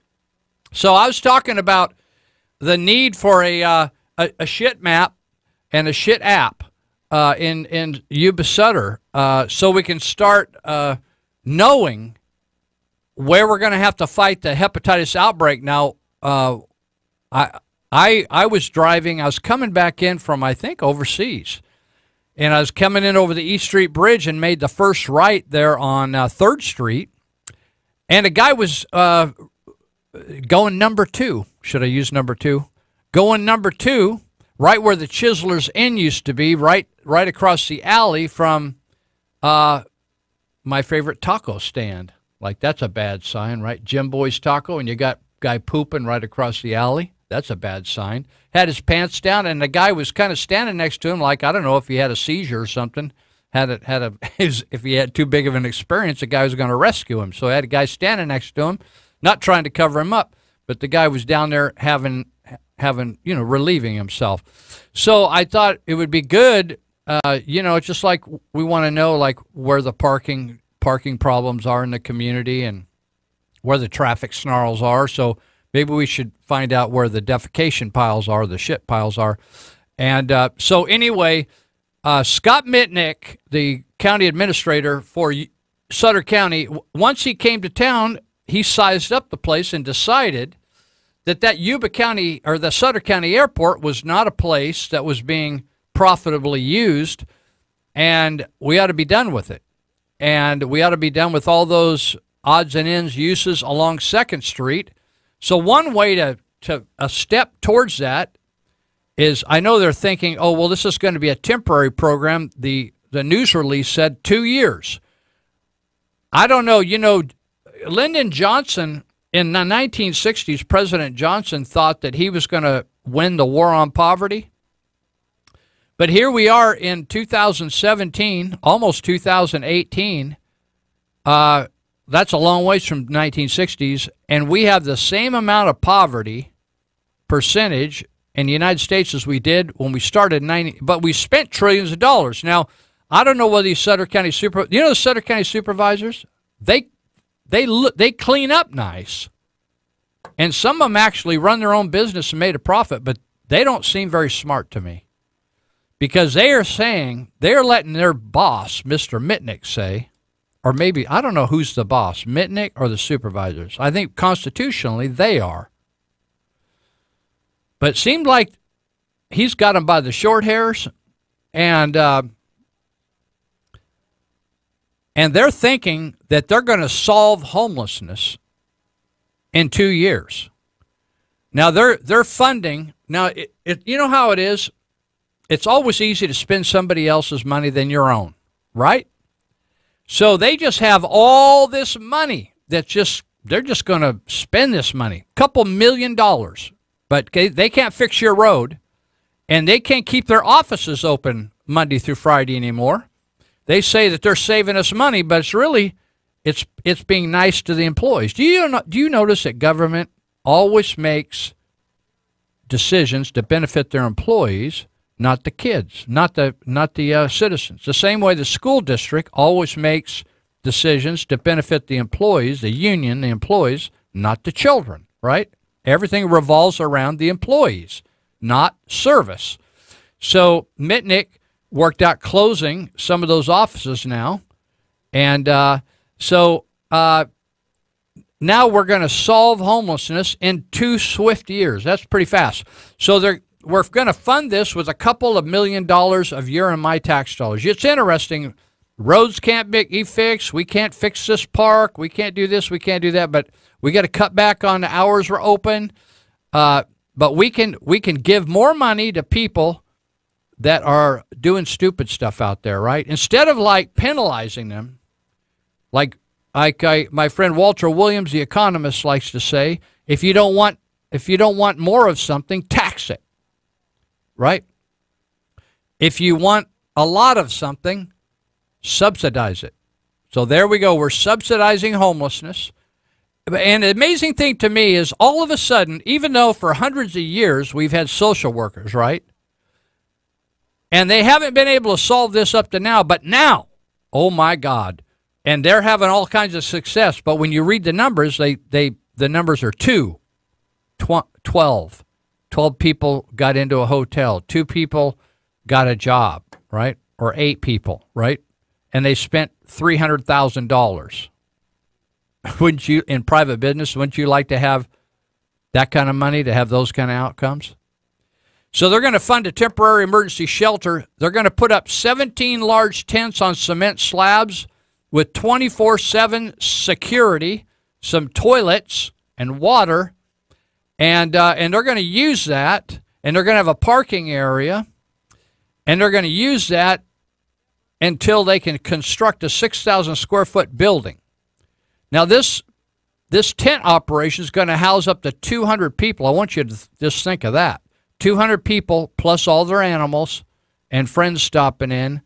And you're going to have them hanging out down there while you have posse stuff going on. I think the footprint of this operation was actually over the top of the posse area. Now, listen to the supervisors. Anytime you say, whoa, what about the posse area? Oh, we'll build you a new one. Whoa, what about the Little League parks? And we don't want all those molesters down there. You know, there's thousands of feet now that a molester can't be near any child access areas, parks, schools, right? In the city of Marysville, a person with a sex registrant can't live anywhere in the city of Marysville because there's so many parks and schools in that concentrated area. They got to go out in Linden, Oliverson live, or up in the hills.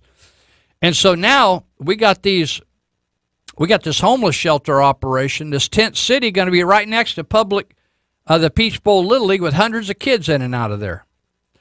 So up to 200 people. Now the startup costs are going to be $250,000.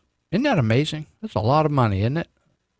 And the tent shelter part of it, this is more, $115,000. That's cots, tents, animal kennels, on-site storage, personal belongings. Another $285,000. They just throw these numbers around. You'd think they were rich. You'd think they had money coming out their ears, as my dad used to say. You think money, you spend money like it's coming out your ears. $285,000 in operating costs, right? We're going to provide, meals, toiletries, services, Hands of Hope, the nonprofit. They're going to cash in on this dude.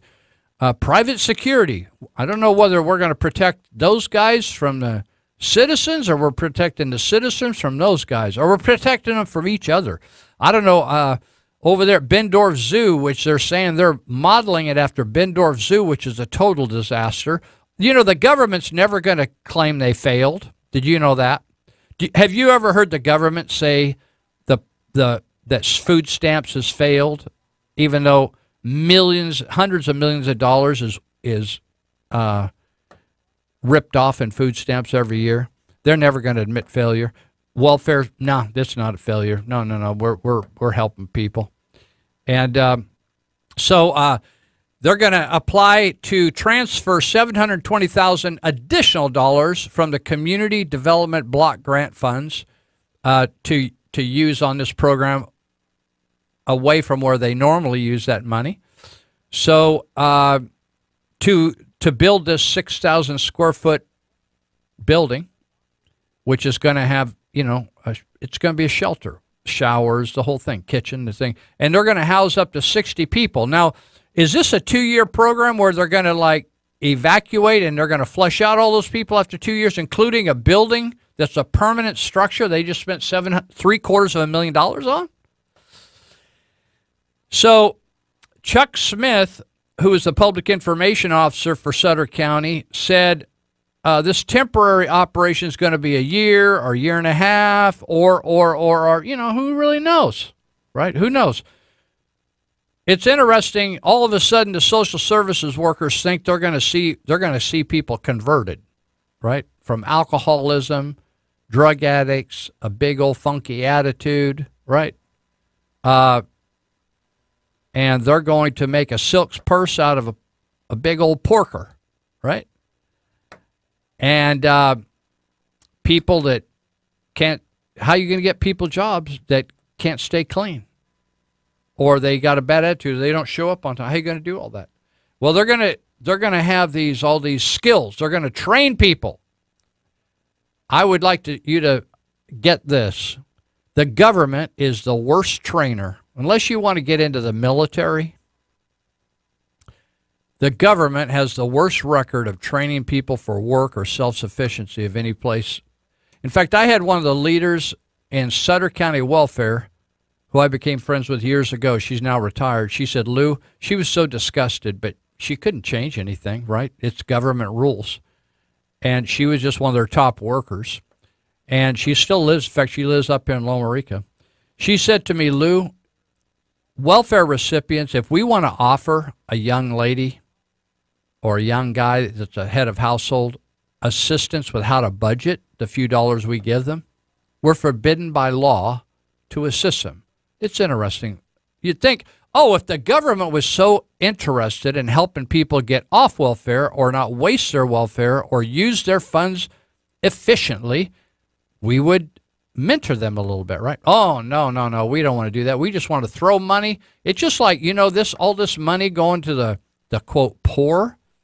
You know something? If I start doing drugs again today, I'm going to get poor really fast, right? I'm going to use up all my money, and because doing drugs is expensive, and then I forget to pay my PG&E bill and get my PG&E shut off, and then I won't be able to pay all those taxes and pay for those DACA kids out at Yuba College, and pretty soon I'll end up without a home, doing drugs and getting drunk all the time, right?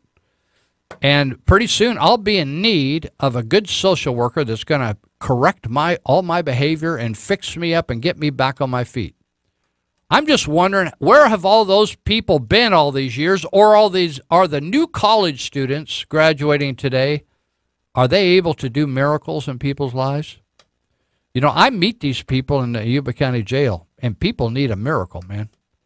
And so they're going to have programs to provide a path to self-sufficiency, including job training and affordable housing. Now, I want to ask you, what is affordable housing? I can afford a house if I go to work. But here's what I'm afraid of. When the government decides we're going to take care of these people, whatever people those are, we're going to give a single mom plus a few kids $800 a month. And then they think, well, that isn't enough to rent a house. Then what they got to do is go out and convince a homeowner, a property owner, to rent to that young woman, and she only going to pay $50, and the government, you and me, we're going to pay the extra $700 or $750. That's called affordable housing. In other words, that's people. It's not like you earning more money so then you can go buy your house or rent your house. It's like giving houses away. It's a code word or a euphemism. You know how Planned Parenthood, family planning, is a euphemism on cutting kids and stabbing kids in the neck and poisoning them with saline solutions? That's a euphemism or code words for murdering children. Family planning. That's what that is. And so affordable housing is a code word of giving more of your tax dollars away to people who sit in houses, trash them, pay hardly anything for them, let all the lawns die. Have you ever been to a housing project where there's nice shrubs and lawns and it's beautiful and everybody behaves themselves and they take care of their houses like their own? I haven't. Go on Google Detroit and check out their housing projects today. Anyway, at this meeting where Jim Whitaker let people speak about item 9, though item 9 disappeared before they got to talk, it was a little screwy. So now we have a new ordinance in spite of people talking about it because they were talking about a law that had already been passed. Isn't that interesting? It's amazing how government works. When they want something to happen, to hell with the rules, to hell with the fine details. And I was, before we had that break, I was telling about a company that had bid on a project there in Sutter County, and they did not provide a proper signature. I guess they provided a stamp, not a signature, on the bid. And so they rejected the bid, even though it was the best bid, the lowest bid, and they gave it to the other person because they paid attention to detail. They did everything according to the rules. So then, right in the same meeting, Chairman Whitaker broke the rules. In fact, he checked on whether he broke the rules right in the meeting, and it's on. You can see it on the recording. To go on the Sutter County website and just click on the video for the meeting at 10:10, and you can hear the county council says, Well, the way you did that right there, you need to now have a separate meeting to hear all these complaints and stuff. He said, I don't want to do that. I'll take responsibility for it. So in other words, as long as the government is the government can violate their own rules, they don't have to pay attention to detail. But a person that works really hard and submits a bid and signs it, but didn't sign it with a hand signature, they lost the bid. Isn't that interesting? Double standard, isn't it? So what we have going on here is, the interesting thing to me is the way the supervisors just say, when I was talking to Supervisor Solinger, right? Remember when the first issue with the airport came up, they were going to eliminate the shooting range. They said, after 50 years of it being there, now it's dangerous. It's dangerous, even though the NRA says it's not dangerous, and they provide all kinds of safety precautions that nobody's going to shoot an airplane by accident.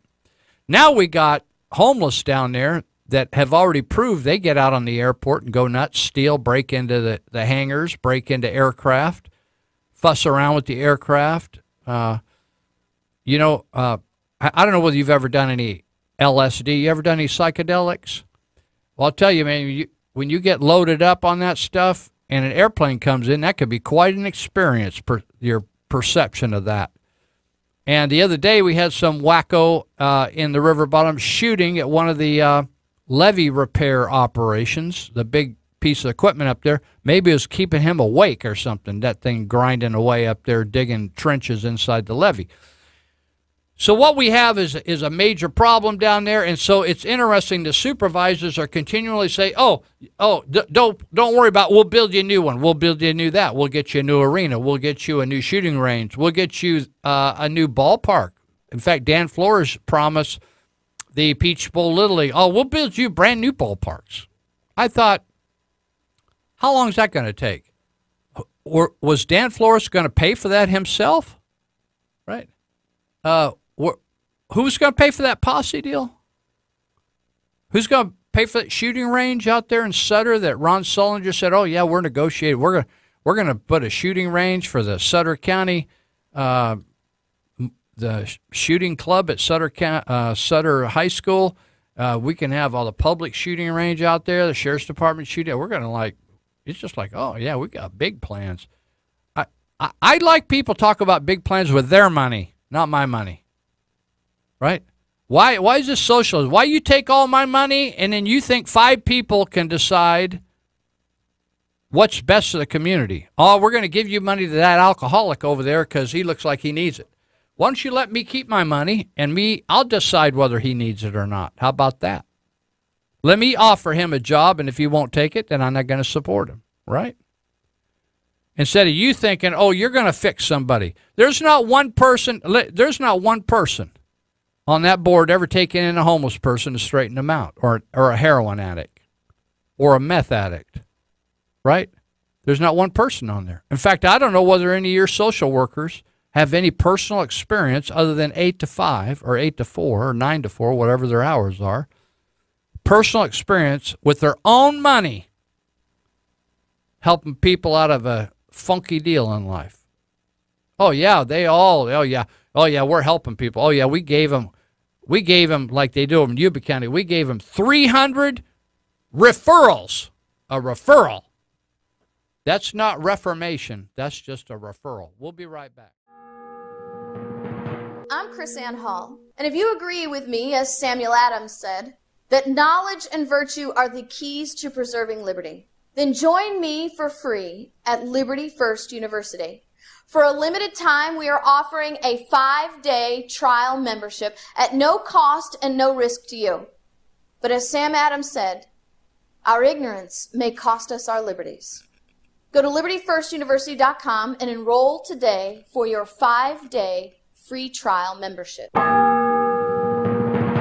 check out the Territorial Dispatch. Papers are weekly and can be obtained free at distribution or by mail through subscription. It's only locally owned and operated newspaper in the region. The paper is the rest of the story. And also check out the E-Territorial. It's an online version of the Territorial Dispatch which features local news and events for the Yuba, Sutter, Colusa, and Nevada County areas. You'll also find daily and breaking news updates, current traffic, and weather information, along with a calendar of local events. Visit the E-Territorial at eterritorial.com. So I went to this Chinese all-you-can-eat buffet, and well, the owner, he got pissed. I mean, he was rude, though. He'd come out every hour.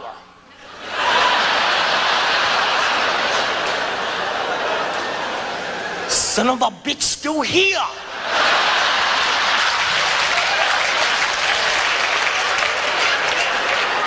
Look, he go again. He started screaming at me. You're going now.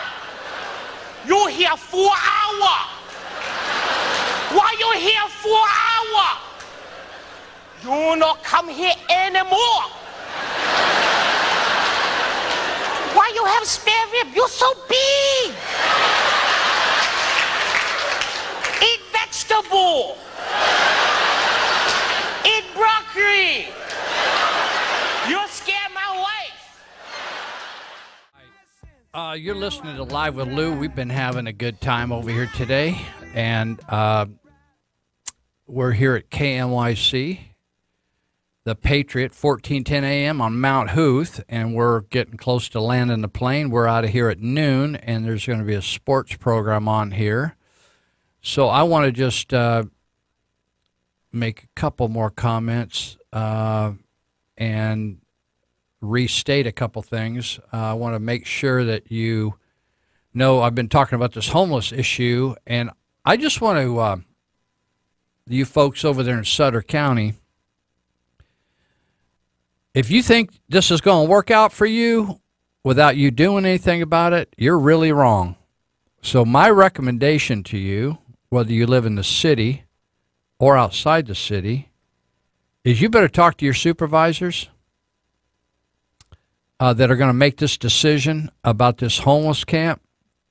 And some of you may want to say something like, hey, we already have plenty of services for homeless people. They can get Section 8 housing. They can go to rehabs if they have a drug problem. They can go to mental health if they have a mental health issue. They can go here. They can go there. They can do this. They can do that. But we ain't putting up no more money, no more tax dollars. We don't want no facility for them. We don't want no tent city, etc. You might want to say something like that. And you guys that have facilities along Garden Highway, I would say to them, if you want to build us a new ballpark, Dan Flores, then just go build that thing. And when you get done building it and we move over there, then do with the property we're on with what you want to do, but we ain't moving till then. Same way with all those other services. Now, the unfortunate thing is the Sutter, the airport folks, the private nonprofit, sent out a tough letter like, hey, we better do something. This is wrong, wrong, wrong, wrong, wrong. Then they turned around and went neutral on the deal. So, hey, somebody better stand up and fight for something, or you're going to get yourself a big old funky taco, and you're going to be spending $2 million of your own tax money for it. So hold that thought. And the next supervisors meeting that you're going to get a chance to appear at, and I would make sure you're there if you care, is on the 24th of this month. That's a Tuesday, and I think they're having these meetings at 3 o'clock in the afternoon. So, but as the supervisor said the other day at the 10-10 meeting, the October 10th meeting, oh, we're just open. Just call us up. We're not, don't have to be afraid of us. Like, we're just good old boys. We're just like you. Just call us up. We're open. We'll talk. I would remind them that they don't know jack diddly about what they're doing. Neither does a nearly $300,000 guy who can't even fund his own son's baseball team with making almost $300,000 a year down there in Ventura County. But he's up here telling us how to spend money to help homeless folks. So that's what I would make sure to do that. Now, the other group of you that have been fighting this Sutter Buttes Flood Control Agency, who are little dictators is what they are, and who thought, hey, we like you, Citizens Advisory Group, as long as you keep your mouth shut and never find anything wrong with what we're doing. But as soon as you find something wrong, you start asking questions and make our life difficult. It's kind of like getting rid of the IRS because you don't want an audit, right? Said, oh, I liked you till you wanted to come and do an audit. That's going to be a big pain in the rear, right? So if you want to get in on that Sutter Buttes flood control talk, that's this Monday night, 2 days from now, at the Sutter Buttes Tea Party Patriots meeting at 6:30 at night. But get there at 6 when the door opens, so you're not walking in and you miss the first part of it. And it's free of charge, and anybody's welcome. And if you want to like ask questions about, you might be concerned. I don't know. Have you noticed how everybody's kind of forgotten about the spillway? Isn't that funny how things just grab your attention for a while and then something else grabs your attention for a while? So anyway, that's another meeting you should attend and be involved in and be interested in, particularly those that these guys and gals are spending hundreds of millions of dollars, and you and the next people that own your property and the next people that own your property are going to be paying for that for 30-some years. Whoa, baby, it's a lot. So I was noticing, every once in a while people talk, oh, tobacco, tobacco kills you. This kills you, that kills you, oh, darn you, selling vapor cigarettes, and oh, you're selling, you're drinking all these sugary drinks. And have you ever looked at what the big causes of death are in this country? Let me run some off: diabetes, alcoholism, Alzheimer's, pneumonia, kidney failure, blood infections, hospital-associated infection, accidents, unintentional accidents. That would include auto crashes as well as falling off your roof, stroke, medical errors, right? Obesity, tobacco, cancer, heart disease. Do you know what the biggest killer is in the United States? Abortion. Oh, you say that doesn't count. It doesn't count really. It's not a disease. Well, to the people who are pregnant, it is. They want that thing terminated, just like if you went and got rid of cancer. Or you wanted to solve a kidney problem or a pneumonia problem. You go into the hospital, get rid of that. Leave it there at the hospital where it belongs. Abortion's killing. This says here, according to statistics, it says causes of death in the USA in 2016 just through June 15th. Now, I don't know whether that's just 6 months or whether that's a fiscal year where they started at July 1 of the previous year. But I think it's just 6 months, because I always think of 1 million people dying of abortion each year. I always get a kick, this Black Lives Matter and all these people concerned about blacks. And the biggest killer of blacks is abortions. But no, don't you know that the liberals never want to get down to the root cause? They don't want to talk about that welfare and providing Social Security disability to addicts is causing an entire demographic group that is not participating in society anymore. And they're your group that is out there living in the river bottoms. Do you know that? And I'm scanning down here because I wanted to talk about something that, if I can find this, there's all these lies. Like you think, oh, what's really killing black people, right? We got Colin Kaepernick. saying the reason I'm not standing for the national anthem is I'm not going to stand up to show pride in a flag for a country that oppresses black people and people of color. But Colin, he's got some black in him, and he's making $1 bajillion a year. 75% of his teammates happen to be black.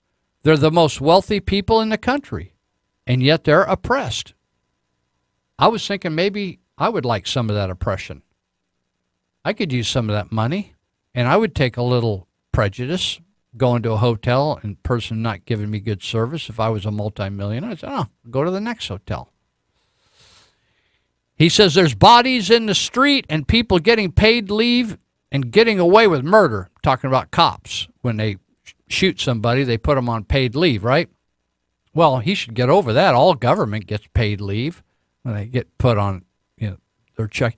So he says, this says, Larry Elder wrote this great article. Larry happens to be a black guy. He says, according to the Centers for Disease Control, since 1968, police killings of blacks have declined nearly 75%.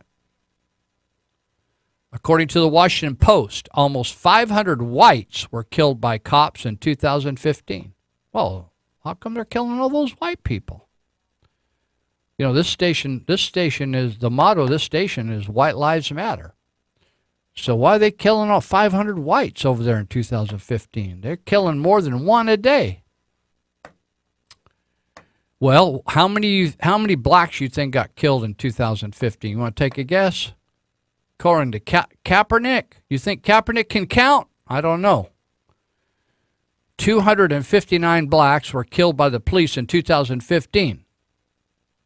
Most of those suspects killed by the police, whites and blacks, were packing a weapon. So maybe they thought the cops thought maybe they're going to get shot first. Like the other day, yesterday, Yuba County Sheriff's Department shot a guy and killed him out here in Olivehurst. He was in there while someone was living in the house. The guy was in there burglarizing the house. And they went out there to intervene, and they ended up having to shoot the fellow. Now, I don't know what flavor he was or whether he was pulling the gun first, but they shot him. So, details at 11. Now, so I'm going to compare shooting with lightning. Do you know anyone who has ever been struck by lightning? Well, I know Joe Betancourt. He runs the two mortuaries, Lakeside Colonial and Twin Cities Chapel, and his relative got struck by lightning and got killed. That blew my mind, right? And I remember it was a tip call where a husband and wife were walking out to cover up a tractor out in the field, and lightning hit and it knocked her out, killed him. When she woke up, her husband was dead next to her. Right out here in Gridley area. Maybe that was Joe's relative. So people get struck by lightning, right? But most people don't know anybody that personally has been struck by lightning. Yet each year it says an average of 300 Americans are killed or injured by lightning. That's 40 more than the number of blacks killed by police in 2015. Do you remember how many I told you? 259 were killed in 2015. More people were killed by lightning than blacks killed by cops in 2015. So nobody's saying there's an epidemic of Americans being hit by lightning and we should go track down God and file a complaint. We don't know the number of black men injured by lightning every year either. But let's assume that the number is 7% of the total population struck by lightning, mirroring the percentage of black male population in America. In other words, about 7% of the population in America is black males. That percentage comes out to about 21 black males struck by lightning. If we're being fair about who's getting struck, I mean, if God's actually instigating it, or it's just a natural occurrence that God started once upon a time, however that happened, whosever fault it is, we got to blame somebody, right? Well, black men, about 21 probably were killed if we're being fair, and we have quotas. Out of 965 people killed by the police in 2015, less than 4%, not 7%, black males involved in unarmed black man and white cop. The fact let me just say that again. The Post reported that less than 4% involved an unarmed black man and a white cop. That means that black man didn't have a gun. This is what the Black Lives Matter people claim that's an epidemic, less than 4%. Last year, the Washington Post put the number of unarmed black men killed by police at 17 men. 17, 1-7. Remember, we said lightning, if we did it according, appropriated the right percentage of black men in America to lightning deaths, 21 black men should have been killed by lightning if it was fair. But in 2015, the Post said unarmed black men, just like he was unarmed when he got hit by a lightning, 21 of them, just 17 unarmed black men were killed by the police, less than the number of blacks struck by lightning. 22 unarmed whites were killed by police.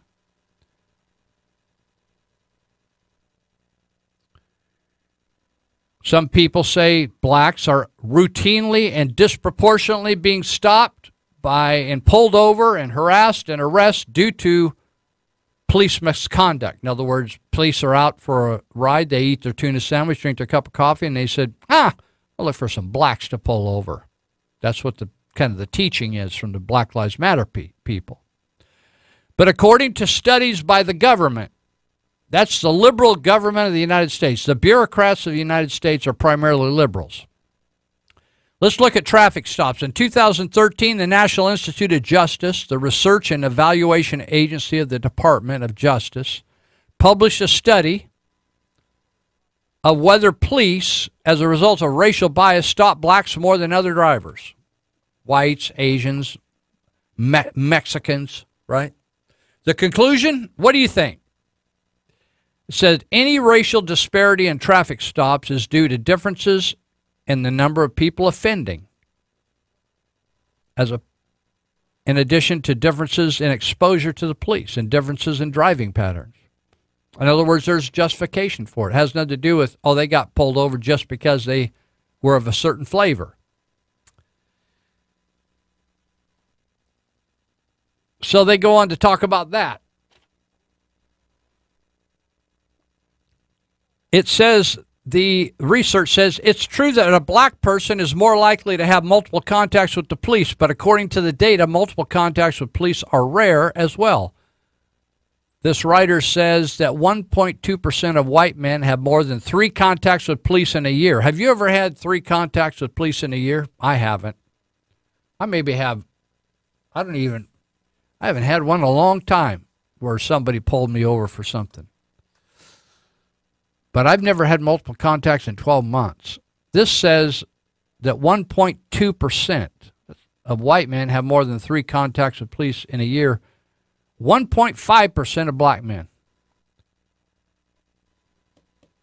So the Department of Justice, Bureau of Justice Statistics, regularly studies this thing, the experience of black people with police versus the experience of white people with police. In other words, are black people treated unkindly versus white people? So every year, this is interesting, I didn't know this, every year the Bureau of Justice Statistics surveys a representative sample of 70,000 people that were contacted. Among the questions, the survey asked whether respondents had contact with the police in the last 12 months. If so, their survey asked a number of follow-up questions, including the use of force, questions about force. So from that random sampling of 70,000 individuals in the country who were then asked, did you have any contact with police? Oh, you did? How'd that go? And they asked a bunch of questions about it. So the writer says only 0.6% of black men experience physical force by the police in any given year, while approximately 0.2% of white guys do. So it says, keep in mind that the tallies of police violence include violence that is legally justified. In other words, if, like I saw on Facebook the other day, where a thug, happened to be black, attacked a cop. He just attacked him. So, hey, you got to defend yourself, right? So it says, keep in mind much higher levels of crime by most black males. Did you know that black homicide victims, male and female, over 90% of the time, the perpetrator is a black male? Did you know that? Not some white dude.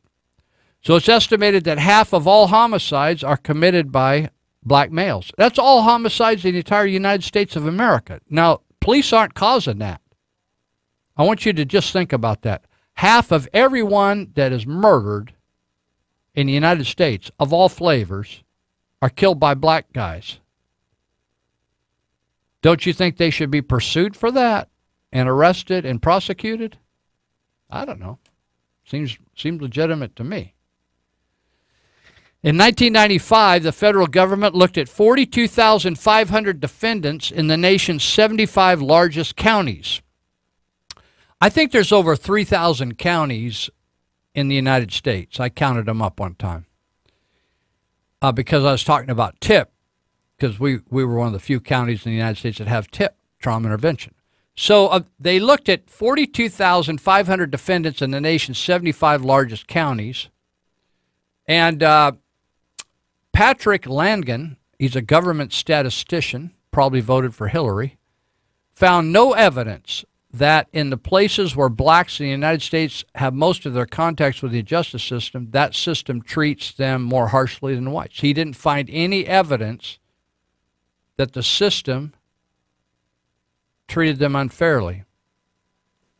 So it's interesting when we, honestly, by the end of the year, I wonder whether the NFL is going to still be in business. Have you wondered that? Whoa, baby. I mean, they're in free fall. This NFL thing is in free fall.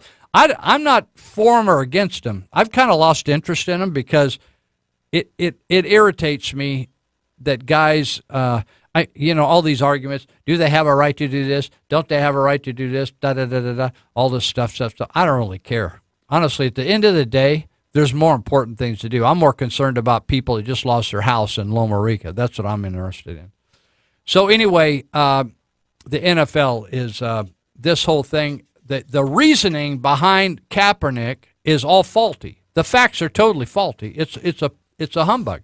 I don't know whether Kaepernick's just stupid, or he's a fraud, or somebody's dishing him off some really stupid information. So before we wind the plane down, do we got a few minutes here? 4 minutes. I just want to again state for the fire victims. Now, and again, if your house is there, but you have smoke damage or you have property damage, your outbuildings have been damaged, fences have been damaged, whatever. Go find out. My friends always say you can't make a good decision without good information. So I'm going to quickly give you where the information centers are. Loma Rica Lions Club at 5667 Fruitland Road, 5667 Fruitland.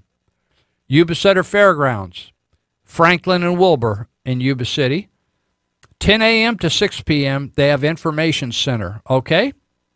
And that's going to continue up through Tuesday. And then starting Wednesday, Thursday, and Friday of this coming week, at the Government Center at the base of the 10th Street Bridge in Marysville, where Monkey Wards or Montgomery Wards used to be, 9th and I Street, big center there. In the supervisor's chambers, you can't miss it. You walk in the front doors, and you just keep going, and I'll have signs. They're going to have a one-stop arena in there of all the agencies and organizations that can provide you services to get back on your feet, whether you lost, maybe you just have smoke damage, and you got to figure out, hey, the building's still there, my house is still there, but no, I can't live in there, man. It's like toxic. How are you going to fix that, right? So that's 10 a.m. to 8 a.m. on those 3 days, Wednesday, Thursday, Friday of this coming week. And it's a one-stop local assistance center, okay? Then I want to remind you, if you get in there and you just got a blackened, smoke-filled, funky-smelling deal, and you have all these clothes in there you spent thousands of dollars to buy, don't throw them out. Clean right, build right. can clean them for you, and it'll be either no charge or a nominal fee. So give them a call. I'm going to give you two numbers, 742-5024. That's during working time, normal hours, 742-5024. Or there's an 800 number after hours, 800-870-0030. Let me say it again, 800-870-0030. Now they can take your furniture and clean it. It isn't like soap and water. It isn't like steam cleaning. They put it in a room and it changes the molecular structure of the room to purge the funkiness out of those couches and stuff. So try to save your stuff if it's there, right? Or your clothes, right? And they can pull that off in the clothing thing in 24, 48 hours. So that's at 350 Bridge Street, Clean Right, Build Right, 350. So give them a shout out and say, hey, can you handle my clothes? I'll bring them down, right? And tell them how many bags you got, okay? And they'll start helping you out. All right, let's see. All the roads should be open up there. Power isn't to every place, but they're hot on it. PG&E is on it. So anyway, I think that's all I can jam in here today. We thank Russ Brown for calling us up, information officer. He does a great job for Yuba County. Thank you, Yuba County, law enforcement, fire, all the workers of Yuba County who are running these 24-hour hotlines. 749-7700 is a 24-hour call center for Yuba County. If you get up, you think of midnight, oh, my God, I forgot to ask this. Call 749-7700. Tips number, 673-9300. 673-9300 if you want to talk to us 24 hours a day. See you later.